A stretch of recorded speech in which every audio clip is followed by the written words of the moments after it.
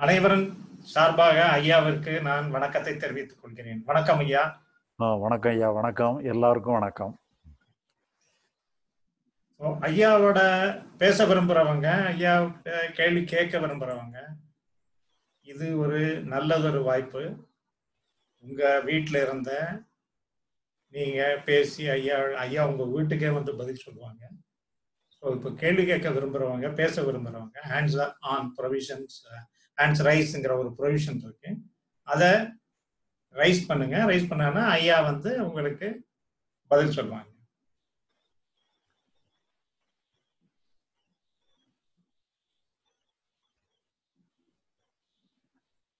விவேக் அப்படின்னு ஒருத்தர் வந்திருக்காங்க. உங்களை அன்மியூட் பண்றேன். விவேக், நீங்க எங்க இருந்து பேசுறீங்கன்னு சொன்னீங்கன்னா ரெக்கார்டிங்ல யூஸ்ஃபுல்லா இருக்கும். ஐயா, நான் வந்து சேலம்யா ஜங்ஷன்ல இருக்கேங்கய்யா. சரி, குடியிருக்கேன். ஐயாட்ட ஒரு டைம் ஃபோன்ல பேசியிருக்கேன். அது அதுக்கப்புறம் கொஞ்சம் எலாபரேட்டா பேசணும்னு சொல்லிட்டு சனிக்கிழமை வந்தேன். ஏன்னா ஒர்க் ஃப்ரம் ஹோமு, வீக் டேஸ்ல என்னால் வர முடியல. அதனால இந்த அரிய வாய்ப்பை பயன்படுத்திக்கிட்டேன். சரிங்க. டவுட்டு கேட்கலாங்களா ஐயா? கேளுங்க. ஐயா, ஒன்றும் இல்லைங்கய்யா, ரொம்ப அடிமட்டத்துக்கு போகிறதுக்கு இல்லை. உங்களோடது ஓரளவு ஒரு முக்கால்வாசி யூடியூப்ல உள்ளது எல்லாம் கேட்டுட்டேங்கய்யா.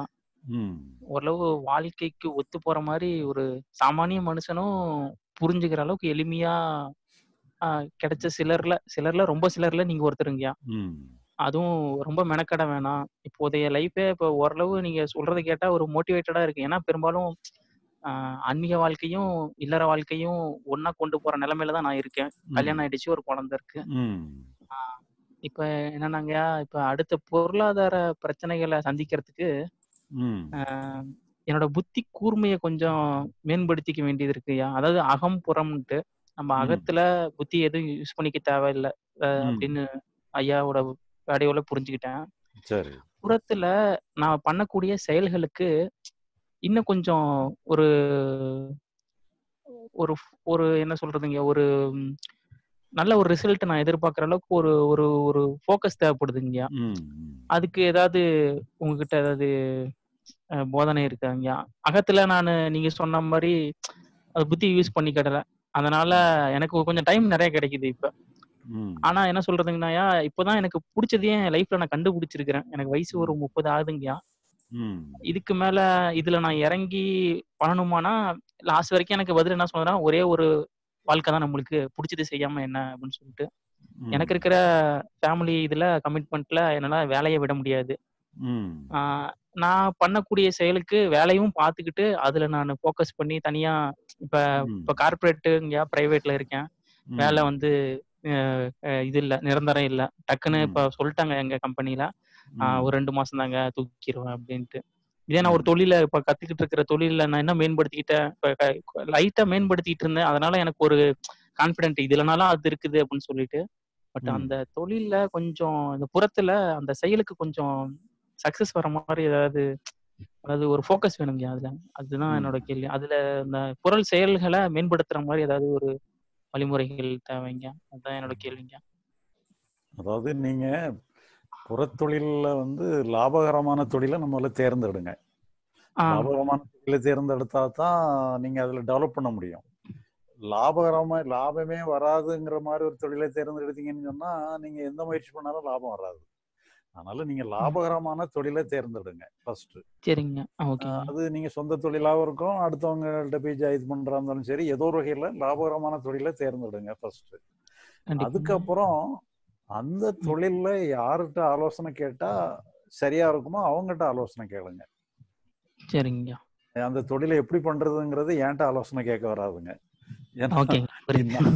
நான் சொல்ற ஆலோசனை நீங்க கேட்டு தொழில நடச்சிங்கன்னு சொன்னா தொழில் கீழே போக ஆரம்பிச்சிடும். அதனால அந்த மேல் நோக்கி போற மாதிரி அந்த தொழில்ல உள்ள வல்லுநர்கள்ட்ட நீங்க எப்படி, ஏன்னா அதுல முன்னோடிகள் நிறைய இருப்பாங்க பாத்தீங்களா. எந்த தொழிலா இருந்தாலும் அதுல முன்னோடிகள் இருப்பாங்க.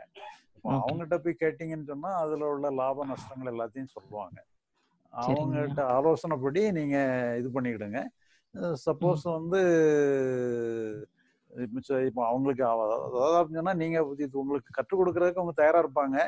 நீங்க அவங்களுக்கு கண்டிப்பாங்க. காம்படிட் பண்ணுவீங்கங்கிற ஃபீலிங் இருந்தா மட்டும்தான் உங்களுக்கு சொல்லிக் கொடுக்க மாட்டாங்க. இல்ல ஆமாங்கய்யா. வேற எங்கேயோ இருக்கிறாங்க, நீங்க எங்கேயோ இருக்கீங்கன்னு சொல்லும் பொழுது அவங்க நிச்சயமா உங்களுக்கு தாராளமா சொல்லிக் கொடுத்து உங்களுக்கு கைட் பண்ணுவாங்க. அதனால சரிங்க. அப்படிப்பட்டவங்க கொஞ்சம் டிஸ்டன்டா இருக்கிறவங்களா பார்த்து ஆலோசனை கேளுங்க. ரொம்ப க்ளோஸ்ல இருக்கிறவங்ககிட்ட கேட்டீங்கன்னா அவங்களுக்கு போட்டியா நீங்க வந்துருவீங்கன்னு அது. மற்றபடி போட்டியெல்லாம் ஒன்றும் இல்லாதபடி தொழிலாக கூட சிலது இருக்கும். யார் வேணாலும் டெவலப் பண்ணிக்கலாம், போட்டியெல்லாம் வராதுங்கிற மாதிரி இருந்துன்னு சொன்னா அவங்க சொல்லிக் கொடுப்பாங்க.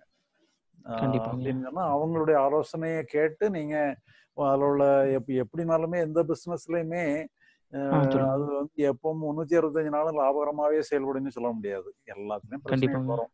அப்ப அந்த பிரச்சனை வரும்பொழுது அவங்ககிட்ட ஒரு எக்ஸ்பர்ட் கைடன்ஸ் அவங்ககிட்ட கேட்டுக்கிடணும்.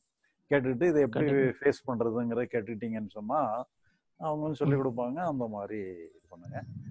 முதல்ல நீங்க இப்ப முதல்ல தெரிய வேண்டியது எது லாபகரமான தொழில், எதை நம்ம செய்யலாம். உங்களுக்கும் முடியும் பாத்தீங்கன்னா லாபகரமான தொழில் நிறைய இருக்கு. உங்களுக்கு ஸ்கோப் இருக்கிற மாதிரி உள்ள தொழிலா இருக்கணும். அதுல எது லாபகரமான தொழில் கண்டுபிடிங்க.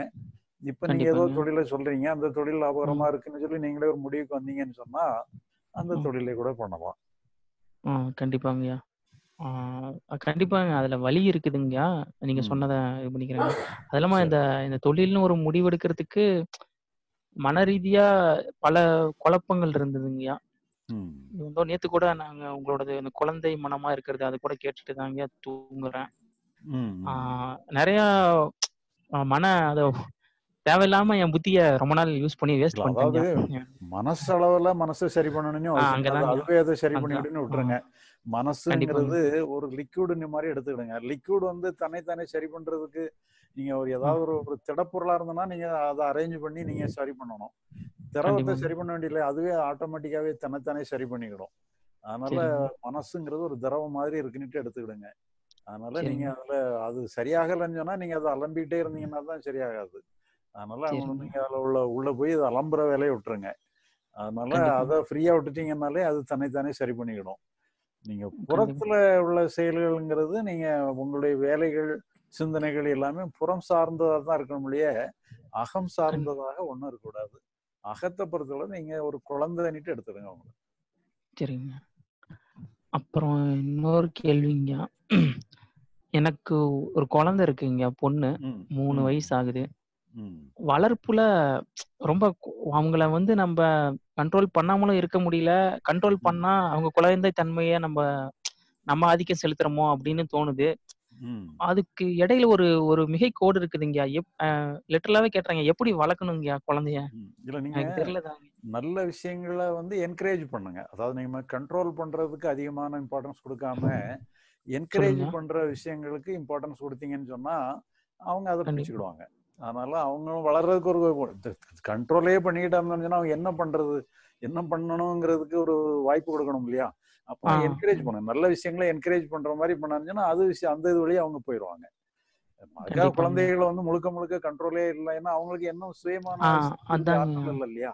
அந்த சுயமா சிந்திக்கக்கூடிய ஆற்றல் இருக்கும் பொழுதுதான் நம்ம வந்து இந்த மாதிரி இதுகள் எல்லாம் நம்ம சொல்லி கொடுக்கணும். கிரியேட்டிவா அடுத்தது யோசிச்சு பண்றதுக்கு. இப்போ அந்த மாதிரி இல்லங்கும் பொழுது இப்போ அவங்க நாம தான் மோல்டு பண்ணணும். அவங்களுக்கு நல்ல விதமான பொழுதுபோக்கு, நல்ல விதமான என்டர்டைன்மெண்ட் இதை கொடுக்கறதுக்கு இது பண்ணுங்க. அவங்க அறிவுபூர்வமா வளர்றது கூட இப்ப நம்ம என்னெல்லாமோ இந்த விளையாட்டுகள்லாம் கேம்ஸ் எல்லாம் கூட இருக்கு. இந்த சின்ன அந்த ஏஜுக்கு தகுந்த மாதிரி கொஞ்சம் அறிவை வளர்த்துக்கிடுற மாதிரி சிந்திக்கக்கூடிய ஆற்றலை கொடுக்குற மாதிரி அப்படி இதுகள்லாம் அந்த அந்த விளையாட்டுகள்ல கூட ஈடுபட வச்சிடலாம். இப்போதைக்கு நீங்க அவங்கள போய் இப்போ அவங்க பெரிய டார்கெட்டா எடுத்தீங்கன்னாலே தப்பாயிரும். அது அந்த குழந்தைய நேச்சுரலாவே வளர விடுங்க, கொஞ்சம் கண்ட்ரோல் பண்ணிவிடுங்க, தப்பு இல்லை. அது எப்போன்னு சொல்லி கொஞ்சம் அவங்களா சிந்திச்சு செயல்பட வேண்டிய விஷயங்கள்ல வரும்பொழுதுதான் அப்பதான் அவங்களை கைட் பண்ணி கூட்டிட்டு போகணும். இன்னோசன்ஸை காப்பாத்திக்கிட்டு அறிவை வளர்த்துக்கங்கிற மாதிரி கொஞ்சம் அது வந்து 9th ஸ்டாண்டர்ட்ல தான் அந்த ஸ்டேஜே வருது. 9th ஸ்டாண்டர்ட் வரைக்கும் நீங்க எப்பனாலும் நீங்க இது பண்ணிக்கிடலாம். சரிங்க. சரி. இன்னும் ஒரே ஒரு கேள்விங்களா, லாஸ்ட் கேள்வி. குழந்தைங்க ஸ்கூல்ல டிசைட் பண்றதுல ஒரு 3 விதமா இருக்குதுங்கயா. ரொம்ப ரொம்ப காம்படிட்டா நீங்க சொல்ற மாதிரி இழுத்துட்டு போற மாதிரி இருக்குது. அது எப்படின்னா அவங்க ஸ்கூலை மட்டும் கண்ட்ரோல் பண்ற மாதிரி இல்லைங்கயா, பேரண்ட்ஸையும் சேர்ந்து இங்க பண்ணணும் அப்படின்னு சொல்லிட்டு ரொம்ப அந்த கொள்கை எனக்கு பிடிக்கல. ஆக்சுவலா ஸ்கூல் பேரை சொல்ல விரும்பல. 2-3 ஸ்கூல்ல எல்லாம் ரொம்ப பேரண்ட்ஸே டாமினேட் பண்றாங்க. பேரண்ட்ஸுக்கே ரொம்ப டெஸ்ட் வச்சு தான் குழந்தைங்களை எடுக்கிறாங்க. அந்த மாதிரி ஒரு டைப் ஆஃப் ஸ்கூல் இருக்கு. அது நிறைய இருக்கு. அது ஒரு ஹை கிளாஸ் ஸ்கூலு. அதுல பொருள் செலவும் அதிகமா இருக்குது. என் வருமானத்துக்கு நான் அதை யோசிக்க முடியாதுன்னு தான் வைங்கயா. பட் இருந்தாலும் ஒரு குழந்தை தான் இருக்கு. ஈவன் தோ எல்லாம் பண்ணி சேர்த்தனாலும் எனக்கு அது மனசு ஒப்பலைங்கயா. ஏன்னா இவ்வளவு டாமினேட் பண்றாங்களே, நம்மளவே ஸ்கூல்ல குழந்தைங்கிற ஒரு பிடிமானத்தை வச்சு நம்மளே இழுத்து போடுறாங்க. ஏதாவதுன்னா ரொம்ப இது பண்றாங்க. நம்மளே வந்து ஸ்டூடெண்ட்ஸ் மாதிரி ட்ரீட் பண்றாங்க. குழந்தைக்கும் அப்படிதான் இருக்கும். ஒரு ஃப்ரீடம் இருக்காதுங்கிற மாதிரி ஒரு ஸ்கூலுங்கயா. அதுக்கு கட்டுமானமும் இது பொருள் செலவும் அதுக்கு அதிகமா இருக்குது. இன்னொரு ஸ்கூல் எக்ஸ்ட்ரீம் பாத்தீங்கன்னாங்க, குழந்தைங்கள எல்லாம் ரொம்ப இதா இருக்காங்க. ரொம்ப பழக்க வழக்கங்கள்லாம் வேற மாதிரி இருக்கு. படிக்கிறது சைடு ஃபோக்கஸ் வராத மாதிரியே ஒரு ஸ்கூல் இருக்குதுங்கயா. இதுக்கு இடைப்பட்ட ஒரு ஸ்கூல் இருக்குதுங்கயா. எனக்கு என்னன்னா, ஒரு ஸ்கூலுன்னு போனா அதை எப்படி கொண்டு போய் எப்படி முடிக்கிறதுனே தெரியலைங்க. இப்ப இங்கிலீஷ ரொம்ப ஸ்போக்கனா பேசி அந்த மாதிரி ஒரு எக்ஸ்ட்ரீம் இருக்கு. ரொம்ப பாட்டமுலயும் இருக்குது. நடுத்தரமா ஒரு ஸ்கூல் இருக்குது. ஈவன் தோ என்ன எப்படி இது ஸ்கூலு எப்படி முடிவெடுக்கிறதுனே தெரியலைங்க. ஏன்னா ஸ்கூலை வச்சுதான் குழந்தை பெத்துக்கிறதே இந்த காலத்துல ஒரு முடிவா இருக்குது. அதோட பொருள் செலவெல்லாம் யோசிச்சு அந்த மாதிரி ஸ்கூல்ல எப்படிங்க சூஸ் பண்றது? எனக்கு அதுதாங்க குழப்பம். இல்ல அது உங்களுக்கு எக்கனாமிக்கல் ஸ்டேட்டஸ்க்கு தகுந்த மாதிரி பண்ணா போதும். ரொம்ப வண்டியில ஏன்னா இந்த பிள்ளைகள் வந்து மொத்தத்துல சொல்ல போனோம்னா நம்ம கோச் பண்றது எங்க தேவையே கிடையாது. அந்த பிள்ளைகள் வந்து ஒர்க் அவுட் பண்ணணும். அதுவா வந்து ஒர்க் அவுட் பண்ற மாதிரி தான் இருக்கணும் முடியும். இப்ப இவங்க இந்த மாதிரி எல்லாம் டார்ச்சர் பண்ணும் பொழுது இந்த பிள்ளைகளுக்கு வந்து அதுவா வேலை செய்யற டெம்பரமெண்ட் குறைஞ்சு போயிடும். அதனால அது எல்லாம் அவ்வளவு தேவையில்லை. அது ரொம்ப டூ மச்சா இன்வால்வ்மெண்ட் எல்லாம் தேவையில்லை. அதனால இப்ப நீங்க வந்து உங்க பைனான்சியல் ஸ்டேட்டஸுக்கு தகுந்த மாதிரி ஒரு ஸ்கூல்ல அவங்க அந்த ஸ்கூலுடைய இது அமைப்பே தப்புன்னுட்டு அர்த்தம் இல்லை. அதுவும் கரெக்ட் தான். பட் இருந்தாலும் என்னன்னு சொன்னா அந்த அளவுக்கு தேவையில்லை. அவங்க ரொம்ப பண்ற அளவுக்கு தேவையில்லை. கொஞ்சம் மெனக்கெட்டனா நான் அந்த பொருள் செலவையும் கூட ஈடுகட்டிக்குவாங்கயா. ஆனா அவ்வளவு கட்டி அது சரிதானா? அந்த அளவுக்கு வேண்டியதில்லை. அந்த அளவுக்கு சிறந்த இது பண்ணணும்னு அவசியம் இல்லை. அவங்களுடைய கெடுபிடிகள்லாம் அவ்வளவு தேவையில்லை. சரி, அவங்களுக்கு அதான் தெரியும். அவங்களுக்கு தெரிஞ்சதை பண்றாங்க. அதான் நல்லா குறை சொல்ல முடியாது. பட் இருந்தாலும் நீங்க வந்து ஓரளவு கொஞ்சம் மாடரேட்டா இருக்கிற மாதிரி ஸ்கூல் பார்த்தா போதும். பிறகு அதுக்கப்புறம் மொத்தத்துல என்னன்னு சொன்னா அந்த குழந்தைகளுக்கு வந்து கல்வி மேல கற்றுக்கிடுறது மேல ஆர்வத்தை கிரியேட் பண்ணலாம். அதுதான் இம்பார்ட்டன்ஸ் ஒழிய இப்ப அவங்க இந்த மாதிரி எல்லாம் கெடுபிடி பண்ணாங்கன்னா ஆர்வம் எங்க வரும்? அவர்ஷம் தானே வரும். அதனால அந்த ஆர்வத்தை கிரியேட் பண்றதுக்கு நீங்களே கூட ஏதாவது வகையில அவங்களுக்கு மோட்டிவேட் பண்றதுக்கு அந்த அவங்க எதை நோக்கி போகணுமோ அதை நோக்கி ஆர்வத்தை கிரியேட் பண்ற மாதிரி நீங்க அவங்களுக்கு பிள்ளைகளுக்கு ஏதாவது கதைகளோ சம்பவங்களோ எதையாவது ஒண்ணு அதான் அவங்க கேட்கக்கூடிய வயசுல என்ன சொல்ல முடியும். இப்போ வந்து நீங்க ரொம்ப சின்ன குழந்தையா இருக்கும் 3 வயசு குழந்தைகள்லாம் என்ன சொல்ல முடியும்? அது வந்து 9th ஸ்டாண்டர்ட் லெவல்ல வரும்பொழுதுதான் அந்த பிள்ளைகளுக்கு ஒரு சுய புத்தியே வேலை செய்ய ஆரம்பிக்குது. அதனால அந்த டைம்ல நம்ம அதுக்கு ரொம்ப மோட்டிவேட் பண்ணா போதும். இப்ப அது வரைக்கும் ஓரளவு கொஞ்சம் கதைகள் மட்டும் சொல்லுங்க. ஏதாவது அந்த கதைகளை புரிஞ்சுக்கிடக்கூடிய வயசுல கதைகளை சொல்லி அந்த கதைகள்ல ஏதாவது ஒரு மோட்டிவேஷன் கிடைக்கிற மாதிரி அவங்களுக்கு ஏதாவது ஒரு வாழ்க்கையில இதுதான் நல்லதுன்னுட்டு தெரியற மாதிரி நல்லது நோக்கி போகணுங்கிற ஒரு எண்ணத்தை ஏற்படுத்துற மாதிரி ஏதாவது கதைகளை அது ரசிக்கிற மாதிரி சொல்லுங்க. எந்த வயசுல கதையை கேட்டு புரிஞ்சுக்கிட முடியுமோ அந்த வயசுல இருந்தே நீங்க கதையை சொல்ல ஆரம்பிச்சிடலாம். ஓகேங்க, ரொம்ப நன்றிங்க. எனக்கு அவ்வளவுதான் doubt. Okay, thank you Vivek. Next Palani அவங்க பேச விரும்புறாங்க. ரைஸ் பண்ணியிருக்காங்க. ஆடியோ ஆன் பண்ணல. அன்மியூட். பழனி நீங்க பேச விரும்புறீங்கன்னா ஆடியோ ஆன் பண்ணிக்கோங்க.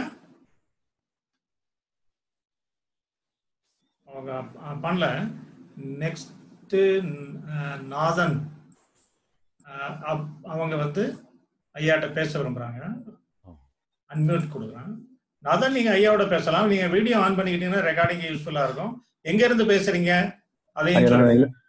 நான் இலங்கையில இருந்து பேசுறேன். ஹலோ, இலங்கையா? சரி சரியா. வீடியோ போட்டா கொஞ்சம் கிளியர் குறைவா இருக்கு. நான் வீடியோவில் ஆன் பேசுறேன்.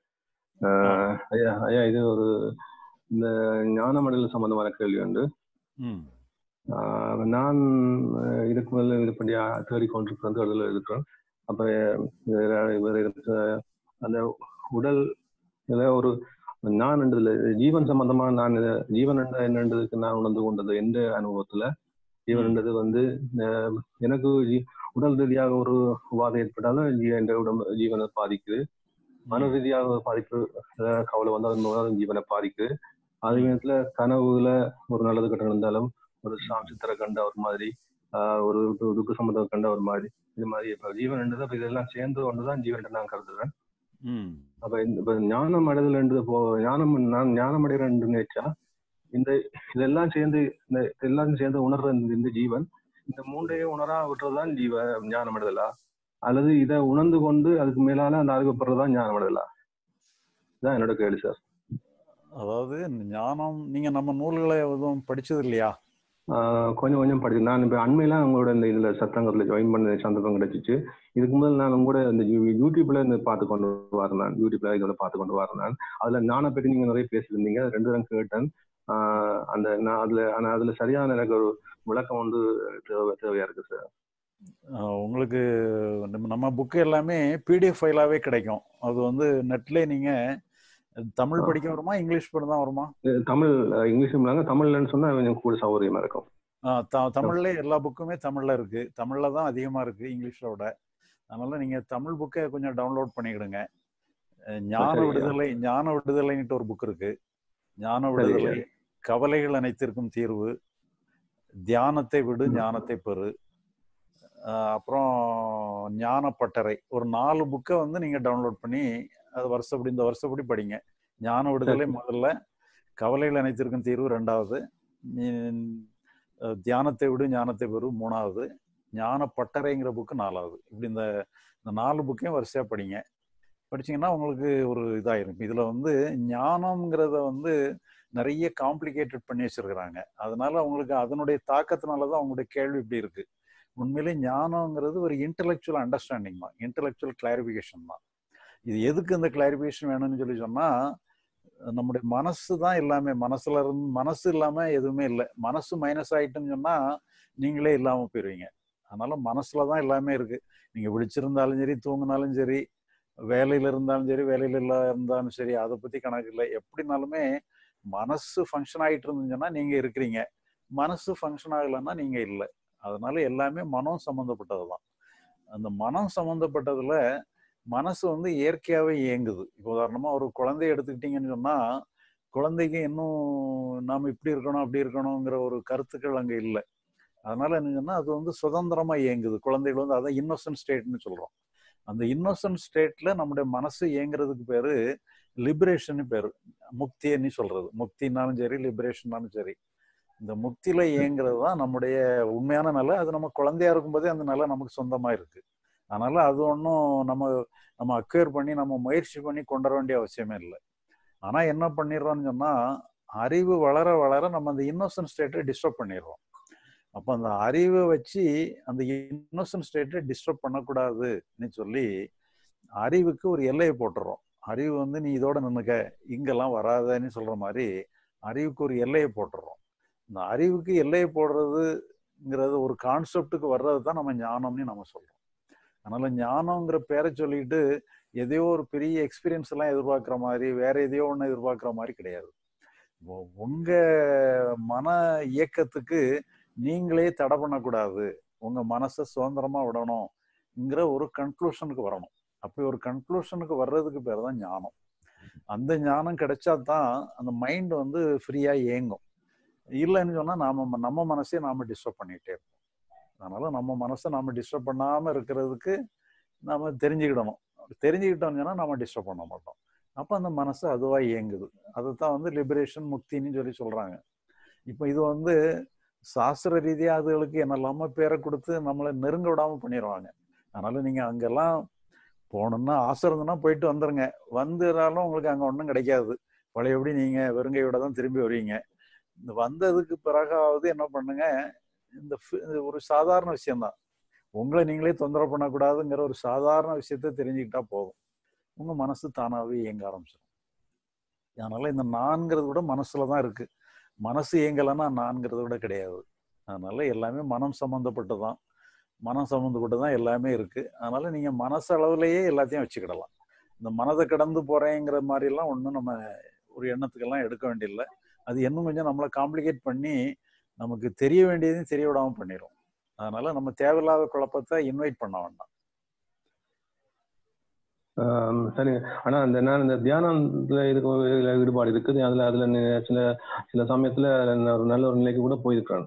அப்படியே நிலைகள்ல இதுல உள்ள டவுட்ஸ் கூட ஆட்டோமேட்டிக்கா மனசு நான் கேட்ட கேள்விக்கு மனசே பதில் கொடுத்து கொண்டிருக்கும். உதாரணமாக இந்த உலகத்துல நிறைய பிரச்சனை இருக்குது, பயம், கடவுள் நினைச்சா எல்லாத்தையும் இல்லா பண்ணிக்கலாம் தானே, ஏன் நடுவை விட்டு கொண்டிருக்கான்ற கேள்வி அடிக்கடி எனக்கு இருக்கு. அதுல எனக்கு தியானத்துல கிடைச்ச பதில்னு சொன்னா, இந்த பிளஸ் கரண்ட்ல பிளஸ் மைனஸ் நிப்பாடையில மாதிரி கடவுள் நிலையிலையும் கடவுள் அப்பாற்பட்ட நிலையும் இந்த நிலையும் நிப்பாடையில அதை ஒன்று கொண்டு ஈக்குவல் பண்ணி கொண்டு இருக்குதான் எனக்கு மனசுல கிடைச்சது. அதனால நான் அதை பேலன்ஸ் பண்ணி கொண்டேன். ஆனா இந்த நார்மல் நிலையில இருந்து இருக்கைக்குள்ள திரும்ப உலக விஷயங்களை சமதி மனசை குழம்புறதும் தியான நிலைக்கு போய் அதெல்லாம் எல்லாம் விட்டு போறதும் இருக்குது.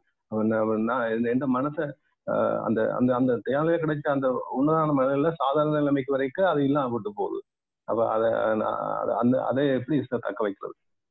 இல்ல, நீங்க அந்த நிலைங்கிறது உங்களுக்கு இயற்கையான நிலை தான் சரியான நிலையை ஒழிய, இந்த குழந்தைய பார்த்துட்டீங்கன்னு சொன்னா குழந்தைகிட்ட இருந்தா நாம படிச்சுக்கணும். குழந்தை வந்து இன்னோசன்ட் ஸ்டேட்ல அது ஒரு நல்ல நிலையில அப்படி ஒரே நிலையிலலாம் இருக்காது. அது ஃபிளெக்சிபிளா இருக்கும். அது எல்லா எமோஷன்ஸும் வரும், ஆனா எந்த எமோஷன்ஸும் பிடிச்சு வைக்காது. எல்லாத்தையும் தூக்கி போட்டுட்டு அது ஃப்ரீ ஃப்ளோவில் இருக்கும்.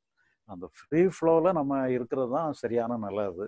அதனால நம்ம குழந்தைகிட்ட இருந்து கற்றுக்கிடணும். வேற யார்கிட்டையும் இருந்து ஒரு மெடிடேஷன் சொல்லிக் கொடுக்கக்கூடிய மாஸ்டர்கிட்ட இருந்தெல்லாம் கற்றுக்கிட வேண்டிய அவசியமே இல்லை. அது எல்லாமே நம்மளை வந்து எப்பயோ எங்கெங்கெல்லாம தடுமாறிட்டு கிடக்கிறனால நம்மளை கொஞ்சம் ஸ்டெபிளைஸ் பண்ணுறதுக்காக தியானங்கள் அதெல்லாம் ஒரு ப்ரிப்பரேட்டரி ஒர்க்கு தான். அது ஒரு மெயின் ஒர்க் கிடையாது. அதனால அதுக்காக அது தவறுன்னுட்டு அர்த்தம் இல்லை. எல்லா இடத்துலையும் போயிட்டு வாங்க. கடைசியில் லிபரேஷன் லெவலுக்கு நீங்கள் வரணும்னு சொன்னால் உங்ககிட்டே தான் வரணும். நீங்கள் உங்களை ஃப்ரீயாக விடுறது தான். உங்களை சுதந்திரமாக விட்டுட்டா போதும், வேற ஒன்றுமே பண்ண வேண்டியதில்லை. அதுவே அதை பார்த்துக்கணும். சரிங்க சார், நன்றிங்க ஐயா. சரியா, நன்றி நாதன். உங்க பேரை எப்படி உச்சரிக்கிறதுன்னு சொல்ல முடியுமா? நாதன்? என் பேர் நாதன் பாஸ்கரன். நாதன் பாஸ்கரன். எழுதிருக்கிறது BAS எழுதிருக்கீங்க. ஓகே, நன்றி நன்றிங்க நன்றி.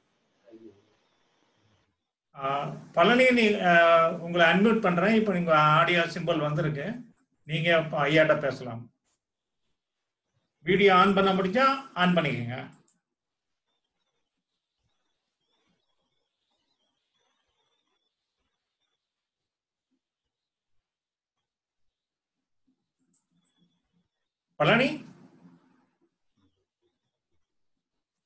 பழனி அவர்களே,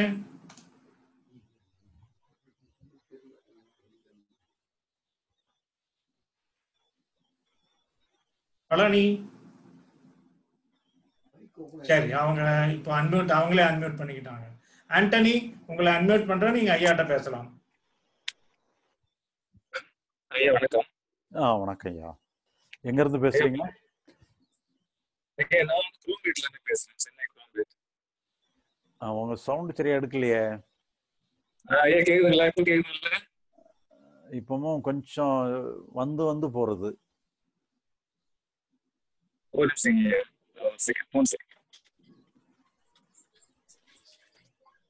ஐயா இப்போ கேக்குதுங்களா? இன்னும் கொஞ்சம் பேசுங்க ஐயா. இப்போ கேக்குதுங்களா? கேக்குது. ஐயா, இப்ப பைபிள்ல ஒரு வார்த்தையை நான் படிச்சிருக்கேன் ஐயா. என்னன்னா, ஒரு சிறு குழந்தையை போல் மாறாவிட்டால் அவன் பரலோக ராஜ்யத்துக்கு பிரவேசிக்க முடியாதுன்னு ஒரு வார்த்தை இருக்குதுங்க ஐயா. அப்ப நீங்க இப்ப சொன்னது அதுக்கு மேட்ச் ஆகுது. இப்ப வந்து ஒரு இந்த இன்னசென்ட் ஸ்டேட் தான் வந்து நம்முடைய கரெக்டான ஸ்டேட் அப்படின்னு சொன்னீங்க. இந்த இன்னசென்ட் ஸ்டேட்டை தான் ஞானம்னு சொன்னீங்க. இப்ப இந்த இன்னசென்ட் ஸ்டேட் தான் அந்த மனோநாச நிலைன்னு சொல்றீங்க. அது எல்லாம் ஒண்ணுதான? மனோலயம் மனோநாசம் சொல்லி அந்த புக்ல எக்ஸ்பிளைன் பண்ணிருந்தீங்க. ஆமா, இதை நம்ம ஞானம்னுட்டு சொல்லல, லிபரேஷன் சொல்லி சொல்றோம். ஞானம்ங்கிறது இப்ப இதுதான் சரியான நிலைன்னுட்டு ஒரு முடிவுக்கு வரீங்களா, ஒரு கன்க்ளூஷனுக்கு வர்றதுதான் ஞானம்னு சொல்றோம். அந்த நிலைக்கு பேர் வந்து லிபரேஷன் சொல்லலாம் அல்லது முக்தின்னு சொல்லலாம், அந்த மாதிரி சொல்லலாம். ஞானம்ங்கிறது ஒரு இன்டெலெக்சுவல் ஒரு அண்டர்ஸ்டாண்டிங் தான். இது வந்து லிபரேஷன்ங்கிறது எக்ஸ்பீரியன்ஸ். இன்டெலெக்சுவலா புரிஞ்சுக்கிறது எல்லாம் ஃப்ரீயா கடந்து போறது லிபரேஷன். எதுவும் ஸ்டாண்டா இல்லாம அப்படியே அதை பாஸ் பண்ணிட்டு அப்படியே பாசிங் மாதிரி அப்படியே போயிட்டே இருக்கிறது லிபரேஷன். இப்படிதானுங்க? கொஞ்சம் சவுண்ட் சரியா இடையில பிரேக் ஆகுது. லிபரேஷன் அப்படிங்கிறது கேக்குதுல்ல? ராதாகிருஷ்ணன் கொஞ்சம் நிதானமா பேசுங்க. உங்க இதுல கொஞ்சம் ஃபாஸ்டா பேசுறீங்க, அது உங்க இயல்பா இருக்கும். இப்போ இங்க பேசும்போது கொஞ்சம் நிதானமா பேசுங்க. நன்றி. சரிங்க சரிங்க. இப்ப லிபரேஷன் அப்படிங்கிறது நம்ம எதுலயுமே வந்து ஒரு ஒரு எக்ஸ்பீரியன்ஸ் அப்படியே பிடிச்சு வச்சுக்காம அது அப்படியே கடந்து போயிட்டு இருக்கிறதுன்னு சொன்னீங்க இல்லையா? ஆமா ஆமா ஆமா, அது வந்து லிபரேஷன். ஞானங்கிறது கடைசியா நம்ம கண்டுபிடிச்சு நிக்கிற நிலை, அதாவது நம்ம கோலை ரீச் பண்ற மாதிரி. இல்ல, அந்த கோல் தான் வந்து இந்த லிபரேஷன் தான் கோல். அந்த லிபரேஷனை வந்து நம்ம ரெகனைஸ் பண்றது, நீங்க இன்டெலெக்சுவலா ரெகனைஸ் பண்றது தான் ஞானம். ஞானம் கிட்டத்தட்ட எல்லாமே ஒரு ஒரு ஒரு பேரலல் தான், அப்படிதானங்க? பேரலல் தான், ஒண்ணுக்கு ஒண்ணு ஒத்துழைப்பா இருக்கிறது தான். ஓகே. இப்ப இந்த மனோலய நாசங்கிறது என்னங்க? மனோலய நாசங்கிறதும் இப்ப இந்த எல்லா அனுபவங்கள் எல்லாம் கலைஞ்சு போகுது இல்லையா? இப்ப ஒவ்வொரு அனுபவமே ஒவ்வொரு கணந்தோறும் வருது. அடுத்த கணத்துல அதுக்கு மாறி அடுத்த புது புது அனுபவம் அதுன்னு வந்துட்டு இருக்கு. பழைய அனுபவங்கள் போறதுக்கு பேரு நாசம், புது அனுபவங்கள் ஏற்படுறது லயம். லயமும் நாசமும் மாறி மாறி வரணும். ஆமா, இப்ப இந்த மனோலய நாசமே தொடர்ச்சியா நம்ம கிட்ட இருந்துட்டு இருந்தா அது கரெக்ட் தானே? அதான், இப்ப லயமும் ஏற்படணும், லயம் கலையவும் செய்யணும். லயமே ஏற்படாம வெறும் நான் ஒண்ணுமே இல்லாம போயிட்டுனாலும் சரியில்லை. ஏற்பட்ட லயம் தான் மாறிட்டே இருக்கணும். அதான் ஃப்ரீஸ் ஆகக்கூடாது. ஃப்ரீஸ் ஆகக்கூடாது. ஓகே, நன்றிங்க. புரியுதுங்க. Okay okay. ராதாகிருஷ்ணன், உங்களை அன்மியூட் பண்றேன், நீங்க ஐயாவோட பேசலாம்.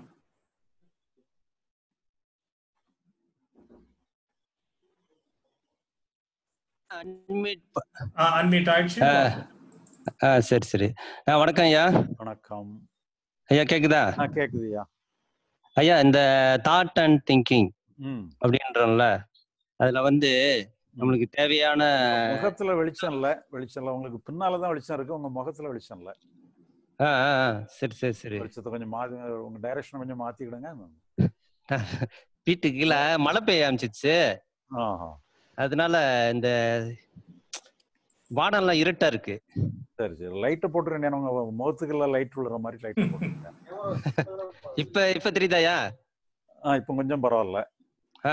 வெளியெல்லாம் பிரைட்டா இருக்கு, வெளியே பிரைட்டா இருக்கு. புரியுது புரியுது. நான் வீட்டுக்குள்ள இல்லையா, வீட்டுக்குள்ள வந்து பையனுக்கு வந்து இப்ப ஆன்லைன் ஸ்கூல்னு வச்சிருக்காங்க. சரி சரி சரி. அதனால ரூம்ல வந்து அவன் படிச்சிட்டு இருக்கான், அதனால நம்ம ஹால்ல வந்து டிவி ஓடுது. நம்ம வந்து வெளில வர வேண்டியதாயிடுச்சு. இப்ப நீங்க செல்போன்ல தான் பாக்குறீங்களா? ஆமா ஆமாங்கய்யா. இப்ப நீங்க கொஞ்சம் டைரக்ஷனை மாத்திடுங்க, நீங்க வெளியே நோக்கி இருந்து வைக்கிற மாதிரி நல்லா இருக்கு. அவங்க முகம் வந்து வெளியே இருக்கிற மாதிரி இப்ப வந்துட்டு நல்லா. சொல்லுங்க. அதான் இப்ப தாட் அண்ட் திங்கிங்ன்றோம்ல, தாட் அண்ட் திங்கிங்ல வேணுங்கிற திங்கிங்க வந்து எடுத்துக்கலாம், வேணுன்ற தாட்டை எடுத்துக்கலான்றீங்க. சம்டைம்ஸ் அதுலயே நம்ம அன்வான்ட் தாட் எடுத்துடுறோம் இல்லையா? அது எப்படி சம்டைம்ஸ் நம்ம தெரியாம செலக்ட் பண்ணிடுவோம்ல? ஆமா, எல்லாமே ஃபிராக்ஷன் ஆஃப் செகண்ட்ல தானே நடக்குது. ஆமா. அப்ப அதுலயே டிஸ்டர்ப் ஆறோம் இல்லையா? எதுவா இருந்தாலும் உங்களுக்கு தெரிஞ்ச பிறகு கீழே வச்சிருங்க. சரி சரி சரி. நீங்க கையில எடுத்ததெல்லாம் போட்டு எடுத்துட்டோமே நீ போட்டு கஷ்டப்பட்டு கிடைக்கீங்க. எடுத்தாச்சு, தெரிஞ்சு போச்சு, தேவையில்லாம எடுத்துட்டோன்னே தெரிஞ்சிருது, மேல் கொண்டு அதை பிடிச்சுக்கிட்டே இருக்க வேண்டாம். சரி, தேவையில்லாத எடுத்துட்டீங்கன்னு சொன்னா அப்புறம் கையில வச்சுக்கிட்டா இருப்பீங்க, கீழே வச்சு இறக்கி வச்சிருவீங்கல்ல. இறக்கி வச்சிட வேண்டியதான். அந்த மாதிரி இறக்கி வச்சுட்டு தேவையானதை எடுத்துக்கிடுங்க, வச்சுட்டு அடுத்த சீன் போயிட வேண்டியதுதான். அவ்வளவுதான், அடுத்த மூவ்மெண்ட்டுக்கு. ஆமா ஆமா. சரி சரி சரி. ஐயா, இன்னொரு கேள்வியா கேட்கலாமா? கேளுங்க. அதாவது இப்ப நம்ம வந்து புற வேலை இருக்கு பாருங்களேன், மேக்சிமம் நம்மளுடைய திங்கிங் வந்து புறச்சார்பா தான் இருக்கு. நம்ம வேலை செய்யறோம்னு வைங்களேன், நம்ம சர்வைவலுக்காக திங்கிங் வந்து புறச்சார்பா தான், நம்ம புறச்சார்பா தான் இருக்கணும், அது இருக்குது இல்ல, இருக்கக்கூடாது. ஆமா. ஓகே. இப்ப ஒரு நாள் லீவு இருக்குன்னு வைங்களேன், லீவ்ல வந்து எனக்கு சர்வைவலுக்குன்னு வேலை இல்லை, அன்னைக்கு ஃபுல்லா ரெஸ்ட் தான். அன்னைக்கு ஃபுல்லா திங்கிங்கே எடுக்காம, அந்த தாட்டே எடுக்காம இருக்க முடியுமா? தாட் வந்து இல்ல நான் என்ன சிரமப்படணும்? உங்களை ஏன் டார்ச்சர் பண்ணிட்டு கிடைக்கீங்க? ரொம்ப டார்ச்சர் பண்ணாதுங்க உங்களை. இல்ல அது ஃப்ளோல போகுமா அப்படின்னு கேக்குறேன். எல்லாமே தான் ஃப்ளோ, எல்லாமே எல்லா தாட்டுமே மொமெண்ட்ரி தானே. ஆமா, இப்ப திங்கிங் ப்ராசஸ் வந்து நீங்களா செலக்ட் செய்யறது தானே. நீங்களா செய்யறத வேணும்னா எடுத்துடுங்க, வேண்டாம்னா விட்டுருங்க. உங்களையும் அறியாம எடுத்துட்டீங்கன்னு சொன்னா அது ஒரு மைண்ட் பண்ணாதுங்க. நீங்க தெரிஞ்சு எடுக்கிற வேலையை மட்டும் கண்டுபாடுங்க. சரி சரி சரி. அதாவது கணக்கு தெரியாம எடுத்ததெல்லாம் கணக்குல சேர்க்காதுங்க. தெரிஞ்சு எடுக்கிறது மட்டும் தான் கணக்குல சேருங்க. இப்ப வந்து பெரிய திங்கிங், ஒரு திங்கிங் ப்ராசஸ்ல எடுத்து இந்த மனோலயம் மாதிரி போறது வந்து மேக்சிமம் நம்ம வேலை சம்பந்தப்பட்டு தான் செய்வோம். இப்ப லீவு நாள்ல வந்து அது பாட்டு போட்டோம் அப்படியே ஃப்ரீயா இந்த அந்த வேலை சம்பந்தப்பட்டும் இல்லாம சும்மா அப்படியே இருக்கிற மாதிரி இருக்க முடியுமான்னு கேக்குறேன். சும்மா இருன்ற மாதிரி. அதாவது நீங்க வந்து எதையுமே பண்ணணும், அது இயற்கையா இருக்கிற மாதிரி இயற்கையா இருக்கிறது தானே.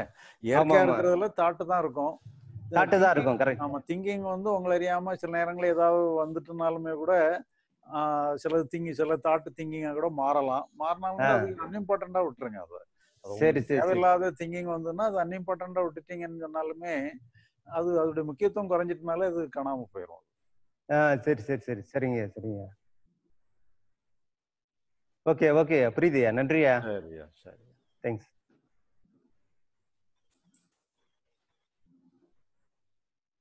ஐயாட்ட கேள்வி கேட்க விரும்புறவங்க, பேச விரும்புறவங்க ஹேண்ட்ஸ் ரைஸ் ப்ரொவிஷனை யூஸ் பண்ணுங்க.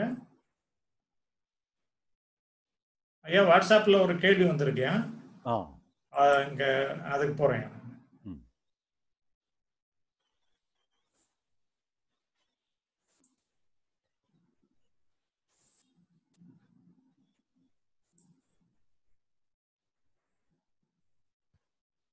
பவன் ஞாபகம் வந்துருச்சு. பவன் ஞாபகம் வந்துருச்சு. யாருக்கு? உங்களுக்கா? எல்லாருக்குமே. ஐயா, சுவாமிநாதன், சென்னை, அவங்க கேட்டிருக்காங்க. வந்தனம். கோபம் வந்தபின் கோபப்படுபவன் உருவாகிறான். தாயை பார்த்தவுடன் மகன் உருவாகிறான். பார்க்கப்படும் பொருளுக்கு ஏற்றாற்போல் பார்ப்பவன், பொருள்படுத்துபவன் உருவாகிறான். இவைகள் எவற்றை விளங்கிக் கொள்ள கூறப்படுகிறது என்று விளக்குங்கள் ஐயா. இது நம்ம ஒரு சில நூல்களை ஸ்டெப் பை ஸ்டெப்பா நம்ம இது பண்ணும் பொழுது டெரிவேஷனுக்காக நம்ம அந்த சீக்வன்ஸ் அப்படியே அமைச்சிருக்கிறோம். இது நீங்க அந்தந்த நூலை படிச்சுதான் அதை நீங்க புரிஞ்சிடணும். மொத்தத்துல வந்து நாம என்ன நினைக்கிறோம்னா நான் தான் செஞ்சேன்னு நம்ம பொதுவாக எதையுமே சொல்றோம். அந்த மாதிரி கிடையாது. எல்லாத்துலேயுமே செயல் தான் முதல்ல நடக்குது. செயல் நடந்ததுக்கு பிறகுதான் நான் செஞ்சுட்டேங்கிற ஃபீலிங்கே வருதுங்கிறது தான். ஒவ்வொரு செயல்லையுமே நம்ம எப்படி சொன்னா நான் தான் செஞ்சேங்கிற மாதிரி சொல்றது இல்லை. செஞ்சதுக்கு அப்புறம் தான் நானே வருதுங்கிற இது. நீங்க அந்த ஏதாவது ஒரு அந்த இதை நீங்க வருஷப்படி நீங்க படிச்சு பார்த்தீங்கன்னா உங்களுக்கு டீட்டெயில்டா வழங்கும். அதனால எல்லா இதுவுமே நம்ம வந்து ஒரு செயல் நடந்தாலும் கூட அந்த செயலை புரிஞ்சுக்கிடுறோம், தாட்டை வச்சு தான் புரிஞ்சுக்கிடுறோம், ரெகனைஸ் பண்றோம். அப்படியெல்லாம் பண்ணும் பொழுதுதான் அந்த ரெகனைஸ் பண்ணக்கூடிய தாட்டுல தான் அந்த நான்கிற உணர்வே இருக்கு. மற்றபடி இல்லைன்னு சொன்னா வெறும் செயல்ல எதுவுமே கிடையாது. எல்லாமே அந்த நான்கிற உணர்வு, நான் செஞ்சுட்டேங்கிறது எல்லாத்தையுமே ஒரு லேட்டரா தான், எல்லா செயலும் முடிஞ்சதுக்கு பிறகு லேட்டர் ஆஸ்பெக்ட்ல தான் அதை ரெகனைஸ் பண்றதுங்கிற ஆஸ்பெக்டே வருது. இந்த ரெகனைஸ் பண்ண ஆஸ்பெக்ட்ல தான் இந்த தாட் ப்ராசஸ்ல எப்பவுமே காண்பவன் காணப்படும் பொருள்ங்கிற மாதிரி ஒரு அம்சம் இருக்கும். அதனால அந்த ரெகனைஸ் பண்ணும்போது தான் அந்த காண்பவன்கிற அம்சமே வருது. ஆனால் நம்ம பேச்சு வழக்கில் அப்படி நம்ம இது பண்றது இல்லை. நான் செஞ்சேன்னு தான் நம்ம சொல்லுவோம். ஆனால் இருந்தாலும் அது சைக்கலாஜிக்கலா ஃபங்க்ஷனிங் வந்து செயல் தான் முதல்ல நடக்குது. செயல்பட்ட பிறகுதான் செயலை ரெகனைஸ் பண்றோம்.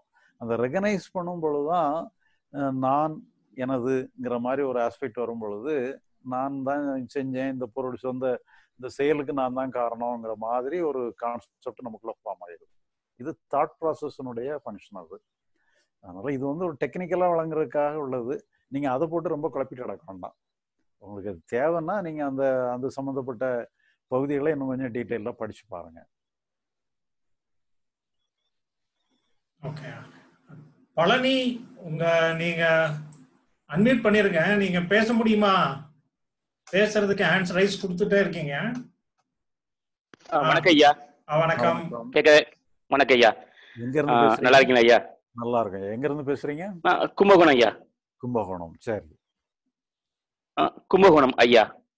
சொல்லுங்க ஐயா, உங்க கேள்வி. ஒரு சின்ன ஒரு சார் ஐயா, அந்த எனக்கு தெரிஞ்ச ஃப்ரெண்ட் ஐயா, பொதுவாகவே ஒரு ஒரு வேலை கிடைக்குன்னா அவன் படிக்கிறான், ஒரு நம்பிக்கையா இருக்கான், வேலை கிடைக்கும், சாமி எல்லாமே கும்பிடுறான், ரொம்ப ட்ரை பண்றான், வேலை கிடைக்கும் நம்பிக்கையோடு ட்ரை பண்றான். ஆனா அந்த வேலை சில இடத்துல கிடைக்க மாட்டேங்குது. நம்பிக்கையை பண்றான். நம்பிக்கை வந்து அகமா புறமாயா, செயல் வந்து புறத்துல செய்யறான் நம்பிக்கையோடு. அது எப்படியா? நம்பிக்கையோடு கிடைச்சா அவனுக்கு கிடைக்கல, அது எப்படியா? நம்பிக்கையை பத்தி இல்ல, இப்போ எல்லாமே அகத்தினுடைய உதவியோட தான் எல்லாமே நீங்க பண்றீங்க. பண்ணும் பொழுது இப்ப நீங்க ஒரு வேலை கிடைக்கணுங்கிற ஒரு நம்பிக்கையே இல்லைன்னு வச்சுட்டீங்கன்னா நீங்க இந்த வேலைக்காக முயற்சி பண்ணுவீங்களா? அப்போ முயற்சியை தூண்டுறதுக்கு ஒரு நம்பிக்கை தேவைப்படுது. அப்ப அந்த நம்பிக்கை வந்து எதுக்கு தேவைன்னு சொல்லி சொன்னா, நம்ம அந்த இதை கொடுக்கறதுக்காக இல்லை, ஒரு முயற்சியை பண்றதுக்கே நம்பிக்கை அங்க தேவைப்படுது. இது அகம்தான். அகமா இருந்தாலும் அந்த அகத்துக்கு பயன்படுத்திக்கலாம். நம்பிக்கை இருக்கிறதெல்லாம் மனசுலதான் இருக்கு. மனசுல எதெல்லாம் இருக்கோ அது அகம்தான். பட் இருந்தாலும் அதை நீங்க புறத்துக்காக செயல்படுத்திக்கிடணும். அகத்துக்காக செயல்படுத்துறதுக்கு ஒண்ணும் இல்லை. அது அப்படின்னா, நான் வந்து மனசு வந்து மகிழ்ச்சியா இருக்கணும், அமைதியா இருக்கணும், வருத்தமே வரக்கூடாதுன்னு சொல்லி மனசை ஒழுங்குபடுத்துறதுக்குன்னு சொல்லி நீ மனசுல ஒரு நிலையை அடையிறதுக்காக நீங்க ஒரு நம்பிக்கை அடிப்படையில வச்சுக்கிட்டதோ, வேற ஏதோ ஒண்ணு பண்றதோ, நான் நல்லா வந்துருவேன்னு சொல்லி நம்புறதோ, அல்லது ஆண்டவன் எனக்கு இதை என்னை நல்லா வச்சுக்கிடுவான்னு சொல்லி நினைக்கிறதோ, உங்க மனசை சரி பண்றதுக்குன்னு சொல்லி ஒரு ரோல் வைக்க வேண்டாம். மனசு எப்படினாலும் இருந்துட்டு போட்டுன்னு சொல்லி மனதினுடைய அனுபவங்கள் நீட்டு சொல்லி வரும் பொழுது நல்ல அனுபவத்தோட இருக்கணும்னுட்டு சொல்லி அதை நீங்க பிரார்த்தனையும் பண்ண வேண்டாம், நம்பிக்கையும் வைக்க வேண்டாம். அது சம்பந்தமா நம்பிக்கை பிரயோகம் பண்ண வேண்டிய அவசியம் இல்லை. உங்க மனசை ஃப்ரீயா விட்டுருங்க. நீங்க விட்டுட்டீங்கன்னு சொன்னா அது தனித்தானே சமன்படுத்திக்கிடும். அதை நம்ம சமன்படுத்துறதுக்காக எந்த வேலையும் நம்ம பண்ண வேண்டியது. புறம் வந்து தானா சரியாகாது. புறத்தை வந்த அளவுல நாம தான் முயற்சி பண்ணணும். அப்ப அந்த முயற்சிக்கு உறுதுணையா நம்ம நம்பிக்கையை கூட வச்சுக்கிடலாம். நன்றி ஐயா. சரி, அடுத்து ஃபார்ம்லெஸ் இன் ஃபார்ம் அப்படிங்கிற ஒரு பேர்ல ஒருத்தர் பேச விரும்புறாங்க. அட்மிட் பண்றேன். உங்க பேர் சொல்லிட்டீங்கன்னா நல்லா இருக்கும் பேசும்போது. ஊரு பேரு? ஐயா வெங்கடேசன் தாங்க ஐயா, நைஜீரியால இருந்து. சரி, நலமா இருக்கீங்களா ஐயா? ஃபார்முக்கு வந்துட்டீங்களா? சரி.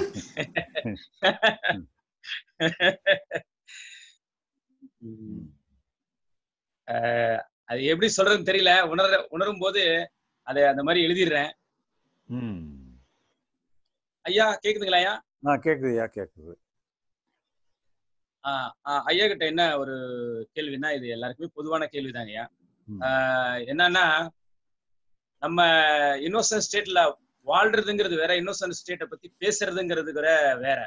ஏன்னா நம்ம எல்லாமே இப்போ இன்னோசன்ட் ஸ்டேட்டை பத்தி பேசிட்டு இருக்கோம். பட் அன்இன்னோசன்ட் ஸ்டேட்ல வாழ்றதுங்கிறது அவங்களுடைய சொந்த அனுபவமா தானே இருக்கும். ஏன்னா பொதுவா வந்து நம்ம பத்தி பேசுறோம் ஃபார்ம்லெஸ், அதாவது சாரி, நம்ம இன்னோசன்ட் ஸ்டேட்டை பத்தி நம்ம பேசிட்டு இருக்கோம். பட் ஆனா அந்த உண்மையான அந்த இன்னோசன்ட் ஸ்டேட்ல நம்ம இருக்கிறோம் அப்படிங்கறத அவங்களுடைய சொந்த ஒரு உணர்வா தானே இருக்கும். அவங்க கிட்ட நடக்கக்கூடிய சொந்த உணர்வா தான் இருக்கும்னு நான் ஃபீல் பண்றேங்கய்யா. இது ஒரு அப்படிதானா அப்படின்னு கேக்குறேன். இன்னொரு கேள்விங்கய்யா, இன்னோசன்ட் ஸ்டேட்னா எப்படி இருக்கும்? இன்னோசன்ட் ஸ்டேட் சொல்லுங்க. இன்னோசன்ட் ஸ்டேட்டை எக்ஸ்பிளைன் பண்ணுங்க. இன்னோசன்ட் ஸ்டேட் எப்படி இருக்கும்? இன்னோசன்ட் ஸ்டேட் எப்படி இருக்குன்னு வார்த்தையால சொல்ல முடியலங்கய்யா. சொல்லுங்க. வார்த்தையால சொல்ல முடியாத அளவுக்கு வார்த்தையால, ஏன்னா அப்படி ஏதாவது சொன்னாலும் கூட அது இன்டெலெக்சுவல் லெவல்ல தான் சார். கற்பனைக்கெல்லாம் போகாதுங்க. இப்போ ஒரு குழந்தைய பார்த்து குழந்தை எப்படி இருக்குன்னு நம்ம பார்த்து தெரிஞ்சிட முடியாதா? அதான் வேற ஒண்ணும் இல்லை. நீங்க குழந்தை வந்து எல்லா விதமான எமோஷன்ஸையும் காட்டும். எந்த எமோஷன்ஸுமே பிடிச்சு வைக்கணும், எந்த எமோஷன்ஸுமே அப்புறப்படுத்தணும்னு சொல்லி அதுக்கு எந்த முயற்சியுமே இருக்காது. அதுதான் என்னன்னு சொல்லி சொன்னா, ஒரு எந்த பிடிப்புமே இல்லாதபடி ஃப்ரீயா இயங்குதுன்னுட்டு அர்த்தம். இப்போ அதே மாதிரி நமக்கு 1000 எமோஷன்ஸ் வரலாம். எந்த எமோஷன்ஸுமே இன்னோசன்ஸுக்கு விரோதமானது இல்லை. எல்லா எமோஷன்ஸும் வரலாம். மகிழ்ச்சி வரலாம், துக்கம் வரலாம், வருத்தம் வரலாம், கோபம் வரலாம், பயம் வரலாம். இதெல்லாம் இன்னோசன்ஸ் இல்லைன்னுட்டு சொல்றதுக்கு ஒண்ணும் இல்லை. எல்லாமே இன்னோசன்ஸ் உள்ள ஒரு பகுதி தான். அதனால நம்முடைய இப்ப இந்த கணத்துல உங்களுக்கு என்ன உணர்வு வருதோ அதுதான் இன்னோசன்ட் ஸ்டேட். அது இதை நீங்க தக்க வைக்கணும்னு சொல்லி, இதை மாற்றி அமைக்கணும்னு சொல்லி ஒரு முயற்சி தான் அதுக்கு இடைஞ்சல் பண்ணுது. அதனால நீங்க வந்து உங்களுக்கு ஏற்படக்கூடிய மனநிலைய மனப்பூர்வமா ஏற்றுக்கிட்டு தான் இன்னோசன்ஸ். இன்னோசன்ஸ்ன்னு சொன்னா வேற எதையோ அதையும் ஒரு இன்னோசன்ஸ்னு ஒரு கற்பனையா வச்சுக்கிட்டு அதை அடையணும் இதை அடையணும்னு நினைச்சீங்கன்னு சொன்னா அதுவும் பிரச்சனையாயிரும். நீங்க உங்களுக்கு இயற்கையா உங்களுக்கு ஒரு நிலை எப்பவும் ஒரு கடந்தோறும் ஏதோ ஒரு நிலை ஏற்படுது. அந்த நிலையை எதிர்த்து நீங்க போராடாம இருக்கணும், அவ்வளவுதான். அந்த நிலை தான் நீங்க வரக்கூடிய நிலை வந்து மோசமான நிலையா கூட இருக்கலாம். ஆனா அதுதான் அந்த நேரத்துல அந்த கணத்துல அதான் இன்னோசன்ட் ஸ்டேட். அது நீங்க வருத்தத்துல இருந்தீங்கன்னு சொன்னா அந்த வருத்தம் தான் இன்னோசன்ட் ஸ்டேட். நீங்க பயத்தோட இருந்தீங்கன்னா பயம் தான் இன்னோசன்ட் ஸ்டேட். அதனால ஒவ்வொரு கணந்தோறும் என்னென்ன உணர்வுல நீங்க இருக்கிறீங்களோ அதான் இன்னோசன்ட் ஸ்டேட்.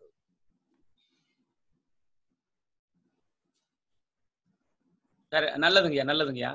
இன்னொரு இதுனாக்க இந்த நம்ம இன்னோசன்ட்ல வந்து நம்ம இருக்கும்போது ஓகே இன்னோசென்டா எல்லாத்தையுமே விட்டுடுறோங்க போது என்ன ஆகுதுன்னா நமக்குள்ளேயே போராடாம எனர்ஜி விரயமாகும். நம்மளோட அந்த எனர்ஜி வந்து வெளி உலகத்துக்கு வெளி இதுக்கு ஆக்டிவிட்டிக்கு பயன்படுத்துறதுக்கான நிறைய சந்தர்ப்பங்கள் அமைதுங்கய்யா. உடல் ஆரோக்கியமா இருக்கட்டும், இல்ல வெளி ஆக்டிவிட்டியில கவனம் செலுத்துறதுக்கா இருக்கட்டும், அந்த விதத்துல வந்து நல்ல பயன்படுற விதமா இருக்குங்கய்யா. அதை உணர முடியுதுங்க. சரி, அது பயனுள்ளதா இருக்குங்கய்யா. அது அந்த பாயிண்ட வந்து நல்லதுங்கய்யா, நல்லதுங்க. சரி, நல்லது. Okay, thank you. நெக்ஸ்ட் ராஜ்குமார் அவங்க ஐயாட்ட பேச விரும்புறாங்க. அட்மிட் பண்ணிருங்க. ராஜ்குமார் ஐயா வணக்கம் ஐயா. வணக்கம் ஐயா. ஐயா எனக்கு ஒரு சின்ன சந்தேகங்கய்யா. எந்த ஊர்ல இருந்து பேசுறீங்க? மதுரைங்கய்யா. ராஜ்குமார், மதுரைங்க. சரியா, சரி. இந்த ஸ்தூல உடல் இருக்குல்லங்க, ஸ்தூல உடலை விட்டவொன்னா நம்ம சூட்சும உடல் இருக்குல்லங்க, ஆமா, அதனுடைய பயன்பாடு எப்படிங்க? அதனால அதை யோகத்தை கண்டினியூ பண்ண முடியுமா, இல்ல அது வந்து பயன்படாது? இது சூட்சும சரீரம் வந்து ஸ்தூல சரீரம் அது வந்து ஏதாவது ஒரு பயன்பாட்டுக்கு வரணும்னு சொன்னா பழையபடி வந்து ஒரு ஸ்தூல சரீரத்தை எடுத்துக்கிட்டு ஒரு செயல்களுக்கு வருது. வெறுமனே நீங்க சூட்சும சரீரமா இருந்து வேற ஏதாவது பயனுடையதா இருக்குன்னு சொல்லி சொன்னா அது நம்ம இப்ப நம்ம அதை சொல்ல முடியாது. அதை நீங்க அது அங்க ஏன்னா சிலவங்க அந்த சூட்சும உலகத்துல இருந்துகிட்டே சில காரியங்கள் பண்றதாக எல்லாம் சொல்றாங்க. அதனால அது வேற டிபார்ட்மெண்ட் அது. அதனால அதை பத்தி நமக்கு ஒன்றும் ஏன்னா இல்லைன்னு சொல்லி சொன்னா இப்ப நமக்கு தெரிஞ்சது ஸ்தூல உலகம் தான். ஸ்தூல உலகத்துக்குள்ள வந்து வெறுமனே சூட்சமா இருந்துகிட்டே எல்லாத்தையும் பண்றாங்களான்னா அதுவும் பண்ண முடியல. ஏன்னா சிலதுகள்லாம் அப்படி பண்ணியிருந்தாங்கன்னு சொன்னா அந்த உலகம் எப்படி எல்லாமோ தானாவே கூட நிறைய விஷயங்களை நல்லாதான் மாறி இருக்கும். அதனால சிலதுகள்லாம் மாறாம கூட சில பிரச்சனைகளோட தான் இருக்குது. அதனால அவங்க என்ன லெவல்ல எந்த அளவுக்கு பண்ண முடியுங்கிறது நம்ம சொல்ல முடியல. ஏன்னா இல்லைன்னு சொல்லி சொன்னா ஞானிகள் எல்லாம் பழையபடி பிறக்கணும்னு நினைக்க மாட்டாங்க. அது எல்லாமே நம்ம சூட்சும சரீரத்துல எல்லாத்தையும் பண்ணிக்கிடுவோம், எதுக்கு போட்டு அனாவசியமா இங்க வந்து கஷ்டப்பட்டு கிடப்பானேன்னு சொல்லி அவங்க இருக்க இடத்துல இருக்க ஆரம்பிச்சிருவாங்க. அதனால இப்ப நமக்கு தெரிஞ்சது இந்த ஸ்தூல சரீரம் உள்ள உலகம் தான் நமக்கு தெரியுது. இந்த உலகத்துக்கு அவங்களும் சூட்சும சரீரத்துல உள்ளவங்களும் இங்க வந்துடுறாங்க.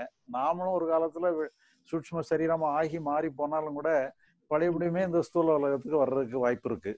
அதனால இது நம்ம சரி இப்ப இதெல்லாம் வந்து ஒரு அனுமானமான கேள்விகள் பதில்கள் தான். இது நமக்கு ஆதென்டிக்கா நானும் சொல்ல முடியாது, நீங்களும் கேட்க முடியாது. அதனால இதை நம்ம இந்த அளவோட நுப்பாட்டிக்கலாம். அதுல ரொம்ப ஒன்றும் பெரிய அளவுல சொல்லி சொன்னா நம்ம வந்து இல்லைன்னா ஒண்ணும் பண்ணுங்க, நீங்க சூட்சும சரீரத்துக்கு வந்த பிறகு இந்த கேள்வி கேளுங்க. சரிங்க. இல்லைங்க ஒரு சின்ன சந்தேகங்க. அதாவது நம்ம ஒரு யோகி வந்து நிறைநிலை அடையறதுக்கு முன்னாடி உடம்பு விட்டுறான்னு வச்சுக்கோங்க. யோகி நிறைநிலை அடையறதுக்கு முன்னாடி உடம்பு விட்டுட்டா அந்த சூட்சும சரீரம் அவனுக்கு பயன்படுமா இல்ல பயன்படாதா, இல்ல திரும்ப ஸ்தூல சரீரம் எடுத்தா வரணுமா? இல்ல எப்படினாலுமே வந்து அவங்க இங்க இருந்தானே பாடுபடுறாங்க. அவங்க பழைய போய் சூட்சும சரீரத்துல இருந்து பாடுபட முடிஞ்சுன்னு சொன்னா இங்க வர வேண்டிய அவசியமே இல்லையே. எல்லாமே சூட்சும சரீரத்துல முடிஞ்சு போச்சுன்னு சொன்னா ஏன் ஸ்தூல சரீரத்துக்கு வராங்க? சரி, ரொம்ப நன்றி. சரி,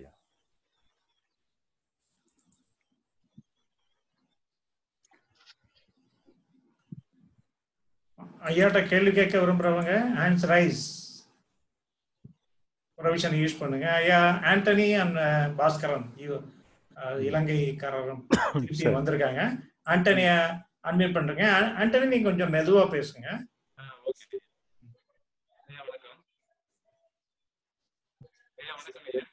வணக்கம் ஐயா. இந்த கர்ம வினைனா என்ன? கர்ம வினை உடல்ல பதிவாகுதுன்னு சொல்றாங்களே, அது எப்படிங்க ஐயா? உங்க புக்ல நான் படிக்கும் போது இந்த கர்மா அப்படிங்கிற புக்ல ஆகாமிய கர்மா, நிஷ்காமிய கர்மா, பிராப்த கர்மா அப்படின்லாம் வேர்ட்ஸ் நிறைய யூஸ் பண்ணிருக்கீங்க. அதுல ஒரு சின்ன சின்ன குழப்பங்கள் எனக்கு இருக்கு. இந்த கர்மம்னா என்ன, கர்ம வினைனா என்ன, உடல்ல பதிவாகுமா, இந்த டிஃப்ரெண்ட் டைப் ஆஃப் கர்மாஸ் சொல்லிருக்கீங்களே, அதை பத்தி கொஞ்சம் எனக்கு ஓரளா எக்ஸ்பிளைன் பண்ணுங்க. இல்ல நீங்க கர்மாவை பத்தி ஏற்கனவே நீங்க கொஞ்சம் கன்ஃபியூஷன்ல இருந்தா மட்டும்தான் அந்த புக்கு உங்களுக்கு ஹெல்ப் பண்ணும். கர்மாவை பத்தி உங்களுக்கு ஒன்றும் தெரியாதவங்க அந்த புக்கை படிச்சு தெரியணும்னு அவசியம் இல்லை. ஏன்னா சிலவங்க கர்மாவை பத்தி நிறைய தெரிஞ்சு வச்சுக்கிட்டு நிறைய குழம்பிக்கிட்டு இருக்கிறாங்க. அவங்கள அந்த குழப்பத்துல இருந்து விடுபடுறதுக்காகத்தான் அந்த நூலை எழுதுனது. இதை வச்சு நீங்க புதுசா எதுவும் தெரிஞ்சுக்கிட வேண்டிய அவசியம் இல்லை. அதாவதுன்னா ஏன்னா அதுல இப்ப இந்த சாஸ்திரங்கள் என்ன சொல்லுது, இப்ப நீங்க உங்க பேரை பாத்தீங்கன்னா கிறிஸ்டியன்ங்கிற மாதிரி இருக்கு தருது. கிறிஸ்டியானிட்டியில இந்த கர்மா நீங்க கர்மாங்கிற தேரியை கூட நீங்க எடுக்காம விட்டுறலாம். அது ஒரு மேட்டரா எடுக்க வேண்டியதில்லை. இப்ப இந்த ஹிந்து பிலாசபில தான் என்னன்னு சொல்லி சொன்னா, இந்த மாதிரி இதெல்லாம் நம்ம அடுத்த பிறப்பு இருக்கு, இந்த பிறப்பு இருக்குன்னு எல்லாம் சொல்லி நம்முடைய கர்மாக்கள் இதா வருது, இதா மாறுதுன்னு சொல்லி அந்த ஒரு பிலாசபி கொண்டு வர்றதுனால அந்த பிலாசபில உள்ளவங்களுக்கு அதை ஒரு தெளிவுபடுத்துறதுக்காக சொன்னது. இப்ப நீங்க அந்த பிலாசபி உங்களுக்கு சம்மந்தமே இல்லைன்னா நீங்க தேவையில்லாம அதுக்குள்ள நுழைஞ்சு குழம்பிட்டு கிடக்க வேண்டாம். தேவையை விட்டுருங்க. உங்க மத நூல்கள்ல என்ன சொல்லியிருக்கு அதை மட்டுமே எடுத்துக்கிடுங்க, அதுவே போதும். சரிங்க, சரி, நன்றிங்க. ஓகே. பாஸ்கரன் அவங்க பேச விரும்புறாங்க, அன்மியூட் பண்றேன். பாஸ்கரன், நீங்க ஐயாவோட பேசலாம். ஐயா, ஒரு சந்தேகம் உண்டு ஐயா. வெளில பேசினோம். இப்ப இதுல நீங்க மனத்தை நீங்க அப்படியே ஃப்ளோ பண்ண விட்டுருங்க சொல்ல. அப்ப அந்த நேரத்துல நான் ஒரு காரியத்தை உணர்ந்து வச்சுக்கோங்க. முன்னால ஒருத்தர் பேர் ஹாலிங் பெல் அடிக்கிறாரு, நான் போய் பாக்குறேன். அந்த டைம்ல போய் அதை உணர்றது இது மனத்தின் பவர். மனத்தை அப்படியே விட்டா உணர்றது எது ஐயா? நான் அந்த காரியத்தை உணர்றேன் தானே, நான் பதில் சொல்றேன் தானே அவருக்கு. அப்ப அந்த நேரத்துல அந்த காரியம் மாற்றுறது எது? இல்ல, எல்லாமே நீங்க மனசு வச்சுதான் செய்றீங்க. மனசு இல்லாதபடி எதையுமே செய்யறது இல்ல. மனசுக்கு எங்க வேலை இருக்குன்னு சொன்னா, இப்ப நீங்க எத்தனையோ இப்ப காலிங் பெல் அடிக்கிறாங்க, அதை போய் எட்டி பாக்குறது, அதை பத்தி வந்தவங்கள ரிசீவ் பண்றதுங்கிறதுக்கு அங்க மனசை பயன்படுத்திக்கலாம். இப்போ உங்களுக்கு இந்த காலிங் பெல் அடிக்கும் பொழுது உங்களுக்கு ஒரு வருத்தமோ கோபமோ பயமோ ஏதாவது உருவாகுன்னு வச்சுடுங்க. அந்த பயத்தை சரி பண்றதுக்கு அந்த மனசை பயன்படுத்த வேண்டிய அவசியம் இல்லை. இந்த மனசுல ஏதாவது எமோஷன் வந்துன்னா அந்த எமோஷனை சரி பண்றதுக்கும் மனசுக்கும் சம்மந்தமே இல்லை. அது அப்படி ஒரு எமோஷன் வருதுன்னு சொன்னா, இப்போ ஒரு ஆளை பார்த்து என்ன அடிச்சு பார்த்துட்டு பேசிட்டு போறாரு, கோவமா என்ன அதை கூட சொல்லிட்டு போனேன், எனக்கு அவர்ல கோவம் வருதுன்னு சொன்னா அந்த கோவத்தை நான் குறைக்கிறதுக்கு புத்தியை பயன்படுத்தணும் அப்படி சொல்றீங்களா? இல்ல, நீங்க அது ஒண்ணுமே பண்ண தேவையில்லை. நீங்க புத்தியை பயன்படுத்திட்டீங்கன்னு சொன்னா அந்த குறைக்கணுங்கிற முயற்சி எல்லாம் உங்களுக்கு ஏற்பட்டுருது. உண்மையிலேயே எல்லா எமோஷனுமே மொமெண்ட்ரி தான். நீங்க அதை குறைக்க வேண்டிய அவசியமே இல்லை. நீங்க என்னதையோ ஒன்றும் பண்ணி அதுல நுழைஞ்சிட்டீங்கன்னு சொன்னா அந்த எமோஷன் ரினிவல் தான் ஆகிட்டு இருக்கும். அது இல்லாம போகாது. உண்மையிலே எல்லாமே மொமெண்ட்ரி தான். இப்ப நீங்க உதாரணமா இப்ப நான் இந்த சொடக்கு ஒரு சவுண்ட் அடிக்கிறேன், சவுண்ட் இப்படி கொடுக்குறேன், இது பண்ணும்போது ஒரு சவுண்ட் கேட்குது. இந்த சவுண்ட் நிப்பாட்டுறதுக்கு நீங்க என்ன பண்ணணும்? நிப்பாட்டினா சரி. அதான் அது முடிஞ்சு போச்சே. முடிஞ்சு போன சவுண்ட் நிப்பாட்டுறதுக்கு என்ன பண்ணணும்? அதை பத்தி நினைக்காம சரி, அதான் அதுவா போயிடும். அதே மாதிரிதான் சொன்னா எல்லா எமோஷனுமே முடிஞ்சு போகும்போதுதான் உங்களுக்கே தெரியுது அது முடிஞ்சு போயிட்டு இருக்கு. முடிஞ்சு போனதை நிப்பாட்டுறதுக்கு நீங்க ஒண்ணுமே பண்ண தேவையில்லை. அதே மாதிரி எமோஷன்ஸ் எல்லாமே ஒண்ணுமே பண்ண தேவையில்லாதபடி அதுவே போயிட்டு இருக்கு. போகும்போதுதான் நமக்கு வந்ததே தெரியுது. அதனால அது இந்த எமோஷன்ஸை சரி பண்றதுக்கு நமக்கு வேலை இல்லைங்கிறது தான். இந்த மனசுக்கு மனதில் உள்ள எமோஷன்ஸை சரி பண்றதுக்கு எந்த வேலையுமே கிடையாது. ஆனா புற செயல்கள், இப்ப நீங்க கதவை திறந்து பார்க்கணும், வந்தவங்களை ரிசீவ் பண்ணணும், அது உங்களுக்கு செயல் அளவுல வேலை இருக்கு. அதுக்கு மனசை பயன்படுத்திக்கிடுங்க. என்ன செய்யணுமோ அதுக்கு பயன்படுத்திடுங்க. செய்யறதுக்கு ஸ்கோப் இல்லாத இடத்துல மனசை பயன்படுத்தாதுங்க. இப்ப அதே மாதிரி இந்த மனதில் உள்ள எமோஷனை நிப்பாட்டுறதுக்கு உங்களுக்கு வேலையே கிடையாது. வேலையே இல்லாத இடத்துல ஒரு மனசை பயன்படுத்தி நான் இந்த எமோஷன் தப்பு, ரைட்டு, இந்த எமோஷன் வராம பார்த்துக்கிடணும் வச்சுக்கிட்டீங்கன்னு சொன்னா அது தேவையில்லாத வேலையில இறங்குற மாதிரி. அதனால எங்க வேலை இருக்கோ அங்க மனசை பயன்படுத்துங்க. வேலையே இல்லாத இடத்துக்கு மனசுக்கு வேலை இல்லை. அப்ப என்னையா, நான் ஒரு காரியத்தை சாதாரண மனசு அந்த ஃப்ளோர்ல இருக்கு, அதே ஃப்ளோர்ல இருக்கல, இந்த உணர்வு ஒன்று இருந்து கொண்டு இருக்குதானே மனசுல. அது எங்கேருந்து அந்த உணர்வு வருது ஐயா? இல்ல, நான்கிறது எப்பவுமே எல்லாருக்குமே இயற்கையாவே இருக்கு. அந்த ஒரு நான்கிற உணர்வோட சேர்ந்துதான் ஒரு ஒவ்வொரு தாட்லையுமே நான்கிற உணர்வு இருந்துகிட்டே தான் இருக்கு. அது டிஃபால்ட் ஃபங்க்ஷன் சொல்லலாம். நம்மளை அறியாமலேயே அந்த நான்கிறது இருந்துகிட்டு இருக்கு. தாட் இருந்தா தான் நான் இருக்கும், தாட்டே இல்லைன்னா நான் இருக்காது. நான் உணர்வு வந்து எங்கேருந்து வருது? அப்ப நான் உண்டு அதை சொல்லுவாங்க, ஆத்மா தான் நான் சொல்றாங்க. ஆனா ஆத்மாவை நாங்க உணர முடியாதுன்னு சொல்றாங்க. அப்ப இந்த இது நான் ஒரு காரியத்தை நல்லது செஞ்சேன், கெட்ட செஞ்சேன், கனவு கண்டேன், சாப்பிட உணர்ந்தேன்னு சொல்லி அவங்களோட பேசி கொண்டிருக்கும் பொழுது நான் உணர்ந்து கொண்டிருக்கேன். என்ன வரையா வந்து உங்களை உணர்றேன். இந்த இடத்துல இந்த உணர்வு எங்கே இருந்து வருது? புத்தியில இருந்து வருதா, ஆத்மால இருந்து வருதா, இல்ல மனதுல? தாட்டுன்னுட்டு எடுத்துக்கிடுங்க, மனசுன்னுட்டு எடுத்துக்கிடுங்க, தாட்டுன்னு எடுத்துக்கிடுங்க. இல்லைன்னா அதுக்கு சாஸ்திர ரீதியான பேர்னா சூட்சும சரீரம்னு எடுத்துக்கிடுங்க. ஆன்மாவுக்கு சம்பந்தம் இல்லை. ஆன்மாங்கிறது பேசிக் எனர்ஜி. அந்த சூட்சும சரீரத்துக்கும் ஆதாரமானது ஆன்மாங்கிறது சாஸ்திர ரீதியான வழக்கம். அதனால அது போட்டு ரொம்ப போட்டு குழம்பிட்டு அடக்க வேண்டாம். இப்ப நமக்கு எது பேட்டண்டா தெரியுதோ அதை மட்டும் பாருங்க. அதான் நான் இப்ப நான் என்னுடைய இருப்பு காரணமா நான் உணர்ந்து கொண்டிருக்கேன். இந்த உணர்வு வந்து இந்த உடல் சம்பந்தம் இது அந்த உணர்வு எங்கேருந்து வருதுன்றதான் புரிஞ்சு கொள்ள முடியல. உடல்ல இருந்து வருதா? இல்லாம உணர முடியுமா உங்களால? இல்ல, தாட் இல்லாம உணரலாம். தாட்டுடைய ஃபங்க்ஷன் இல்லாம நீங்க உடலை கூட உணர முடியாது. தாட் இல்லாத டைம்ல அப்ப நான் தியானம் பண்ற டைம்ல தாட்லெஸ் நிலைமைக்கு கூட போயிருக்கேன். அந்த டைம்ல கூட போனீங்கன்னா உங்க உடல் இருக்கதே தெரியாது உங்களுக்கு. உடல் இல்லாத நிலையில நான் உணர்ந்திருக்கேன். அந்த நிலையில வந்து ஒரு ஒரு வெயிட்லெஸ் ஒரு நிலைமையில உணர்ந்திருக்கேன். எதையாவது உணர்ந்தீங்கன்னு சொன்னா அங்க தாட் வந்துருதாங்க. நீங்க ஒண்ணுமே உணரலன்னு சொன்னா தாட் இல்ல. நீங்க எதை உணர்ந்தாலுமே நம்ம ஒண்ணு இல்லாம இருக்கிறோங்கிறத உணர்வுக்கு வந்தாலுமே கூட அங்க தாட் இருக்கு. அப்ப அங்க அந்த நானோட உணர்வு காரணம் வந்து அந்த மைண்ட் தான் காரணம்னு சொல்றீங்களா? மைண்ட் தான் காரணம். மைண்ட உணரா விட்டா நானோட உணர்வு இல்லாம போயிடும். ஆமா ஆமா.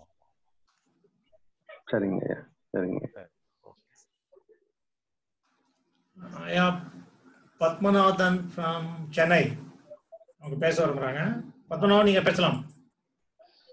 ஐயா வணக்கம் ஐயா. வணக்கம். எல்லாரும் நல்லா இருக்கீங்களா ஐயா? நல்லா இருக்கேன் ஐயா, நல்லா இருக்கோம் ஐயா. உங்களுடைய இந்த பகவத் பாதை நீங்க வந்து இந்த தெளிவை வந்து ரொம்ப எளிமையா காமிச்சு கொடுத்துட்டீங்க. சரி. ஆனா இப்ப நமக்கு வந்து எப்படின்னா நடக்கிறது எல்லாமே தர்ம நியாயப்படிதான் நடக்கணும் அப்படின்ற மாதிரி உணர்வு ஏற்படுது ஐயா. சரி. இப்போ நம்ம தேவைக்கு அதிகமா நம்ம இப்ப சம்பாதிக்கிறது வந்து நியாயமா படுற மாதிரி மனசுக்கு தெரியல.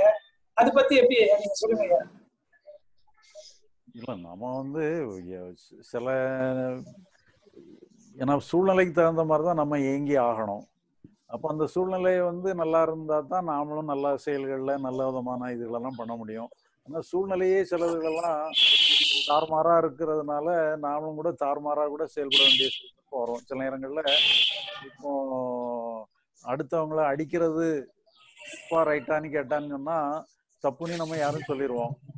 ஆனா அப்புறம் அதே நேரத்துல செல்ஃப் டிஃபென்ஸ்னுட்டு சொல்லி நம்மளை காப்பாத்திக்கிட்டறக்கா அடுத்தவங்கள தாக்கிக்கிடலாம் என்ற மாதிரி செல்ஃப் டிஃபென்ஸ்ன்னு சொல்லி அதே இது மாத்திடுறோம். அப்போ அடிக்கிறது தப்பு இல்லை இந்த மாதிரி ஆயிடுது. அதே மாதிரி என்ன சொன்னா நீங்க நல்ல வகையில உழைக்கிறதோ மோசமான வகையில உழைக்கிறதோ அது ஒரு சூழ்நிலைக்கு தகுந்த மாதிரி எப்படி இல்லாம மாறிடுது. முடிஞ்ச அளவுல நீங்க தர்மத்தை அவ்வளவுதான். மனசறிஞ்சு நீங்க யாருக்கும் தொந்தரவு பண்ணாம துரோகம் பண்ணாதபடி நீங்க நல்ல முறையில போங்க. அதை பார்த்துக்கிடுங்க. மற்றபடி நம்ம ரொம்பவும் இது பண்ண முடியாது. நம்ம சொசைட்டி மாற மாற நம்ம எல்லாமே கொஞ்சம் நாகரிகத்தினுடைய நம்முடைய நல்லதுனுடைய நாகரிகமும் வளரும், மோசமானதனுடைய அம்சமும் குறையும். அதனால அது எல்லாம் சூழ்நிலையினுடைய தன்மையை பொறுத்தும் இருக்கு. சரிங்க ஐயா, சரிங்க ஐயா, ரொம்ப நன்றி ஐயா. ஓகே. பழனி பேச விரும்புறாங்க. பழனி. வணக்கம் ஐயா. வணக்கம். வணக்கம் ஐயா. இப்போ பேசினேன். ரெண்டாவது ஒரு சின்ன ஒரு டவுட் ஐயா. ஐயா இந்த நீங்க சொன்னீங்க எதிர்மறை ஒரு நிமிஷம் ஐயா. நீங்க சொன்னீங்க இந்த எண்ணங்களை வந்து கண்டுக்கிடக்கூடாதுன்னு சொன்னீங்க. மனசுல தாட் வந்தா கண்டுக்கிடாதான்னு சொன்னீங்க. ஆனா சில இடத்துல எதிர்மறை வரும்போது கண்டுக்கிடாம இருக்கேன். ஆனா இந்த மீறி சில பயம் வருதுயா, ஏதாவது நடந்துருமோன்னு. அதாவது ஒரு பயம் வந்துடுது. அதை என்னையா பண்ணலாம்? பயம் வந்துருது, எப்படியோ தடுமாறிக்கிட வந்துருது. கண்டிடாதான் போயிட்டு இருக்கேன், அப்படி நடந்துருமோ அப்படின்னு சில பயம் வந்துருதுயா. அது என்னையா பண்ண? இல்லை, இது வந்து வெறுமனே வந்து பயம் வந்து வெறும் சைக்கலாஜிக்கலா மட்டும்தான் சொல்லி சொன்னா நீங்க அதை அது வந்து அதை சுதந்திரமா விட்டுருங்க. இருந்தா இருந்துட்டு போட்டுன்னு விட்டுருங்க. பயத்துக்கே அனுமதி கொடுத்துருங்க.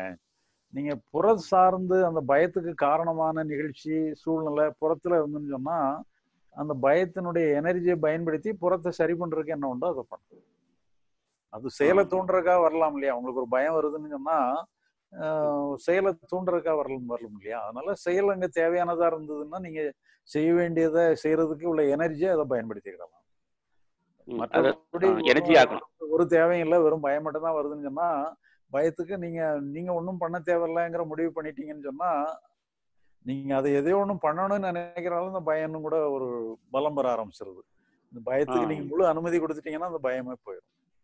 முழு அனுமதியா? அப்படியா? முழு அனுமதினா வந்தா வரட்டும் அப்படியா? புரியல. ஆமா, வந்தா வரட்டும். தொடர்ந்து இருந்தா கூட இருந்துட்டு போட்டுன்னு விட்டுருங்க. தொடர்ந்து இருந்தாலும் பயம் வந்தா வரட்டும் அப்படி நினைச்சு வரட்டும். சரியா, நன்றியா.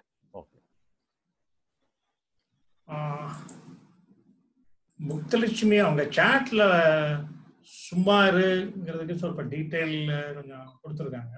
அவர் சும்மா இரு கேட்க நினைச்சேன். முத்துலட்சுமி ஏதாவது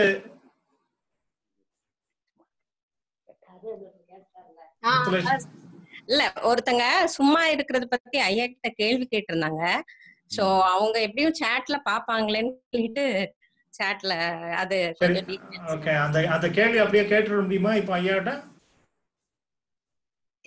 இல்ல, அவர் கேட்டது வந்து இந்த இவரை தான் நினைக்கிறேன், ராதாகிருஷ்ணன் வந்து அப்போ நான் இப்ப ஆபீஸ்ல இல்லாம வீட்டுல இருக்கும் போதும் ஏன் மனசுல வந்து கேள்வி ஏதாவது இயக்கம் இருந்துகிட்டே இருக்கு அப்படிங்கறதுல கேட்டாரு.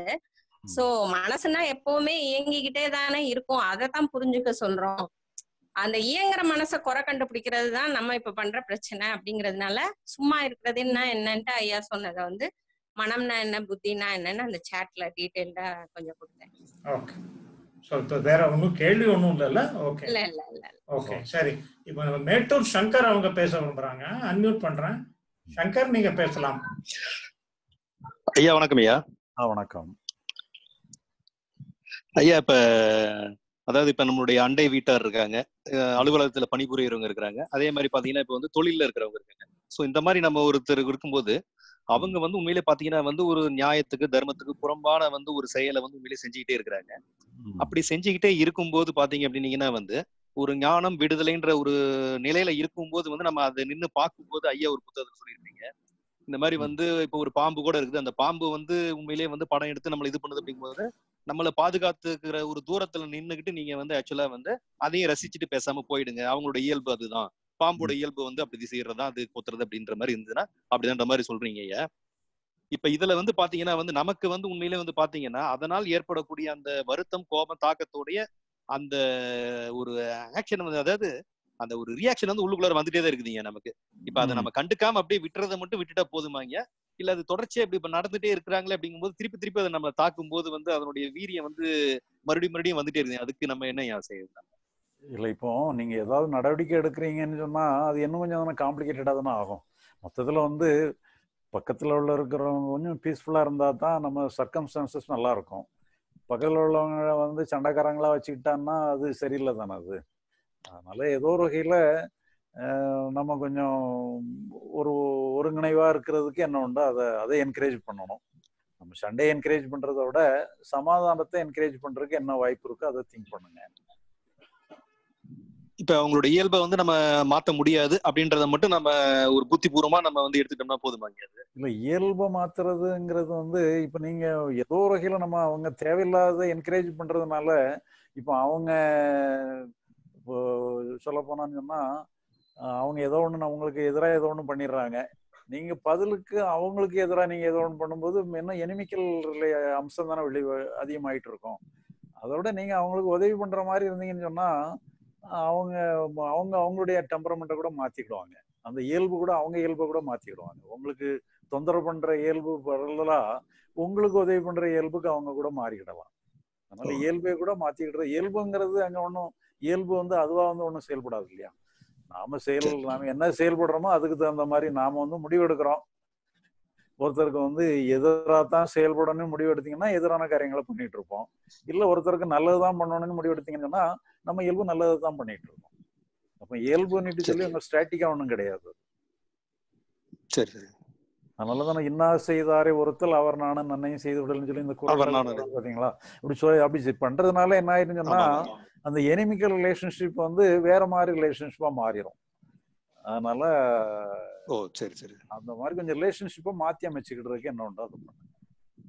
Okay okay. இப்ப இயேசுநாதர் சொன்ன மாதிரி ஒரு கணத்துல இருந்தால் மறுகணத்தை காட்டுன்ற மாதிரி அந்த மாதிரி ஒரு இதுல வந்து நம்ம எடுத்துக்கலாம். ஆமா, ஓகே ஓகே, நல்லதுங்க, நன்றி. நல்ல சூழ்நிலையை உருவாக்கணும். மோசமான சூழ்நிலையில இருந்து நல்ல சூழ்நிலைக்கு வர்றதுக்கு என்ன பண்ணுனா நல்லா இருக்குமோ. நம்ம சண்டை போட்டுக்கிட்டே இருந்தோம்னா அது மேற்கொண்டு அதான் டெவலப் ஆகிட்டே இருக்கும். கண்டிப்பாங்க. அதனால சமாதானமா போய் இருக்கிறதுக்கு என்ன உண்டோ, ஏன்னா தேவையில்லாத அளவுல நம்ம ஒன்றும் நெருங்கி பழகணும்னு அவசியம் இல்லை. பட் இருந்தாலும் சண்டை போடுற அளவுக்கு நம்ம ஒரு சூழ்நிலையை உருவாக்க கூடாது. ஓகே, நன்றிங்க நன்றிங்க. சரி. ஐயா திருச்சி மனோகரன் அவங்க உங்ககிட்ட பேச விரும்புறாங்க. அன்மியூட் பண்றாங்க. மனோகரன், நீங்க ஐயாவோட பேசலாம். ஐயா தேங்க்ஸ்ங்க. சரி, இந்த கேள்வியோட நிறுத்திக்கிடுவோம். Okay okay. ஐயா வணக்கம். வணக்கம் ஐயா, என்னோட கேள்வி என்னன்னா, இந்த மனம் அப்புறம் புத்தி அப்படிங்கிற இந்த ரெண்டு இதுல மனம் அப்படிங்கிறது தானா நடைபெறுறது, புத்திங்கிறது வந்து அங்க நானுங்கிறது வந்தாதான் புத்தின்றது ஆப்ரேட் ஆகுமாங்கய்யா? அதாவது அது தானா வர்றதானே. நான்கிறது ஏற்கனவே எல்லாமே சேர்ந்துதான் இருக்கு. நம்ம அந்த செயலுக்கு தகுந்த மாதிரி மனம் புத்தி சித்தம் அகங்காரம்னு பிரிக்கிறோம். உண்மையிலே எல்லாம் சேர்ந்து மொத்தம் அந்த மனசுலயே எல்லாமே அடங்கி போயிருது. புத்தியும் மனசுக்குள்ளதான் இருக்கு, சித்தமும் மனசுக்குள்ளதான் இருக்கு, அகங்காரமும் மனசுக்குள்ள எல்லாமே இருக்கு. அதனுடைய செயல்பாடுக்கு தகுந்த மாதிரி ஒன்னையும் கிளாசிஃபை பண்ணி வழங்கி பிரிக்கிறோம். அதுக்காக எல்லாமே கம்பார்ட்மெண்டா ஒன் பை ஒன்னா வர்றதுங்கிற மாதிரிலாம் கிடையாது. நீங்க ஒரு மனசு செயல்படும் பொழுதே ஏங்க நான்கிறதும் செயல்பட்டுருது. நமக்கு ஒரு ஏதோ ஒரு எமோஷன் வருதுன்னு சொன்னா மனசு தான் செயல்படுது. அப்போ கூட எனக்கு அந்த எமோஷன் வருதுன்னு நம்ம ஃபீல் பண்றோம்ல, அப்ப நான் இங்க இருக்கு. எல்லா நேரங்கள்லயுமே எல்லாமே இருக்கு. இப்ப நம்ம எந்த ரோலுக்கு முக்கியத்துவம் கொடுக்குறோமோ அந்த ரோலுக்கு நம்ம பேரை கொடுக்குறோம். இப்ப புத்திங்கிறது முடிவெடுக்கிறத சூஸ் பண்றது, ஒரு 4 ஆப்ஷன் இருக்குன்னா அது போய் சூஸ் பண்றது. இப்ப 4 ஆக்டிவிட்டி இருக்கு, அதுல செகண்ட் ஆக்டிவிட்டியை நம்ம எடுத்து பண்ணுவோம் அப்படின்னு எடுக்கிறப்ப வந்து பாத்தீங்கன்னா வில்ஃபுல்லா நம்ம அங்க போறோம். வில்ஃபுல்லா நான் வந்து போய் போறோம் அப்படிங்கிற பட்சத்துல நீங்க இது ஏற்கனவே ஒரு தடவை கேட்டிருக்கேன். மனம்ங்கிறது ஓடிக்கிட்டே இருந்தா, ஒரு மனுஷன் ஓடிக்கிட்டே இருந்தானா மனம்னு வச்சுக்கிட்டா, அவன் மெதுவா நடந்து போற மாதிரி இருந்தா அதை வந்து அறிவு இல்ல புத்தின்னு வச்சுக்கலாம் அப்படிங்கிற மாதிரி சொன்னதுனாலதான் வந்து ஒருவேளை அந்த புத்திங்கிறவங்க வந்து தனியா வந்து கொஞ்சம் அங்க வில்ஃபுல்லா நான் போய் சூஸ் பண்ற எண்ணங்களை போய் நான் கையில எடுத்து ஏதோ இதுல ஒரு 4 ஆப்ஷன் எடுத்து ஒண்ணு பண்ணையில அவங்க வராங்க அப்படின்னு சொல்லிக்கலாம்ன்றதுனாலதான் இந்த கேள்வி கேட்டேன். இல்ல, அங்க ஏதோ 4 கம்பார்ட்மெண்ட் இருக்கிற மாதிரி தான் நம்ம கற்பனை பண்ணக்கூடாது. மொத்தத்துல எல்லாம் ஒண்ணு ஒரே அம்சம் தான். அது செயலுக்கு தகுந்த மாதிரி மாறிடுது, அவ்வளவுதான். இப்ப மொத்தத்துல எல்லாத்தையும் சேர்த்து மனசுன்னு சொல்லுவாங்க. அதனால நம்ம எல்லாமே மனசுதான். அது செயலுக்கு தகுந்த மாதிரி மனதனுடைய ரோல் எடுத்து செயல்படலாம், புத்தியினுடைய ரோல் எடுத்து செயல்படலாம், நான்கிற அகங்காரங்கிற ரோல் எடுத்து செயல்படலாம். இதுதான் நம்ம வந்து சித்தம்ங்கிறதான் வந்து பேசிக்கலா இருக்கக்கூடிய ஒரு அம்சம். அது செயல்படும் பொழுது இந்த 3 அம்சமா செயல்படுது. இப்ப நம்ம வந்து நம்மளால எதுவுமே அகத்துல ஒண்ணுமே செய்யறதுக்கு இல்ல அப்படிங்கிற ஒரு முடிவு எடுக்கிறோம்னா, அந்த முடிவு எடுக்கையில இப்ப நான் வந்து எதுவுமே இப்ப எல்லாமே நான் நிறுத்துற மாதிரிதான். என்னோட வில்ஃபுல் கான்ட்ரிபியூஷன் நிறுத்துறேன் அப்படின்னா என்னுடைய அதேதான் அந்த மனம்ங்கிறது அந்த புத்தியும் சேர்த்து நிறுத்துற மாதிரி தான். கரெக்டுங்களா? புத்தி தான் அந்த முடிவுக்கு எடுக்கிற மாதிரி. புத்தி நான் எல்லாமே வந்து அதோட போக்குல போக விடுறோம் அப்படிங்கிற பட்சத்துல அப்ப வந்து என்னோட மனசு மட்டும் இல்ல, என்னோட புத்தி, என்னோட அறிவு, என்னோட அகங்காரம் அப்படின்னு நான் வச்சிருக்க பல பேருங்கிறது ஒன்னா சேர்ந்து இந்த மனங்கிறத ஒண்ணு போய் நிறுத்துறோம். கரெக்டுங்களா? இல்ல, நீங்க சொல்றது எனக்கு வழங்கலையே. அதாவது இப்போ இதுல எதை விடணும்னு சொல்றீங்க? இல்ல, விடணும்னு சொல்றதுக்கு இல்லைங்க. நம்ம வந்து அகத்துல வேலை இல்லை அப்படின்னு சொல்லி ஒரு முடிவு எடுக்கிறோம். ஆமா, அகத்துல வேலை இல்லைன்னு சொல்லி ஒரு முடிவு எடுக்கிறோம். அப்ப அகத்துல வேலை இல்லை அப்படின்னு நான் சொல்லல, அந்த மொமெண்ட் நான் எடுக்கிற மொமெண்ட் அப்படிங்கிறது என்னுடைய மனம் வந்து ஆட்டோமேட்டிக்கா ஃபங்க்ஷன் ஆகிட்டு இருக்கு. அப்படி பண்ணையில என்னோட புத்தியும் சேர்ந்து, புத்தியும் வந்து அப்ப வேலை செய்யறது இல்லை, புத்தியும் வந்து எதுவும் சூஸ் பண்றது இல்ல, அல்ல நானுங்கிறதும் தனியா வர்றது இல்ல, அது அதோட சேர்ந்து கரைஞ்சு போய்கிட்டே இருக்கு அப்படிங்கிறது அப்படிங்கிற பட்சத்துல வெளிப்புற முடிவெடுக்கிற மனசளவுல எனக்கு வேலை இல்லைன்னு சொல்லி முடிவெடுக்கிறது யாரு, எது, எந்த பகுதி? மனசளவுல முடிவு எடுக்கணுங்கிறது தெரியலங்க. அது எது எடுக்குதுன்னு தெரியல. புத்தி தான் அந்த முடிவு எடுக்குது. இப்போ நம்ம வந்து என் மனசுல எனக்கு வேலை இல்லைன்னு சொல்லி ஒரு முடிவு எடுக்கிறது வந்து புத்தி தான் அந்த முடிவு எடுக்குது. சரிங்க. அந்த முடிவு எடுத்ததுக்கு அப்புறமேல நம்மளுக்கு கிடைக்கிறது லிபரேஷன். சரி. அந்த லிபரேஷன்ல பாத்தீங்க அப்படின்னா வந்து அது தோன்றி மறைஞ்சுக்கிட்டே இருக்கு. எது இல்லாம தோன்றுது, மறையுது, எமோஷன் மாறுது, கூடுது, குறையுது, எல்லாமே நடந்துகிட்டே இருக்கு. பட் அந்த சமயத்துல லிபரேஷன் சமயத்துல புத்திங்கிறது இன்னொரு பார்ட்டுங்கிறது என்ன வேலை பண்ணுங்க? இல்ல புத்திங்கிறது வந்து அங்க அதுக்கு வேலை, புத்திக்கு அங்க வேலை இல்லைல்ல. நீங்க ஃப்ரீயா விட்டுட்டீங்கன்னு சொன்னா அந்த செயலோட செயலா இதுவும் கலந்து போயிருது. Okay okay okay. இது மனசுன்ற லெவலுக்கு வந்துருது. ஒருவேளை அந்த புத்தி வேலை செய்யாத இருக்கனால தான் நம்ம நிறைய வில்ஃபுல் கான்ட்ரிபியூஷன் வரல, அதனாலதான் கொஞ்சம் நம்ம கொஞ்சம் ஃப்ரீயா இருக்குமோ அப்படிங்கிறது. இல்ல அதான் அதுக்கப்புறம் நம்ம வந்து நம்ம அதை ஃப்ரீயா விடுறதும் போது அந்த செயலோட செயலா நம்மளும் போயிடுறோம். அந்த புத்திங்கிறது தனி ரோல் எடுக்கிறது இல்லை. தனி ரோல் எடுத்தாதான் இது இப்படி இருக்கணும், இது இப்படி இருக்க கூடாதுன்னு சொல்லும். அது அதோட இணைஞ்சுக்கிடுது. எது எல்லாத்துக்கும் ஓகே கொடுத்து அந்த மனதினுடைய செயலோட ஓகே கொடுக்கறதுனா மனசோட மனசா இணைஞ்சுக்கிடுது, புத்தியும் இணைஞ்சுக்கிடுது. சரிங்க சரிங்க சரிங்க. ரொம்ப நன்றிங்க. ரொம்ப நன்றி. சரி சரியா, இன்னைக்கு இதோட நிப்பாட்டிக்கலாம்யா. சரி, டைம் ஆயிடுச்சுயா. சரி. ஸோ அனைவரின் சார்பாக ஐயாவை நான் நன்றி தெரிவித்துக் கொள்கிறேன். நன்றியா. நன்றியா. வணக்கம், அனைவருக்கும் வணக்கம். நாளைக்கு ஈவினிங்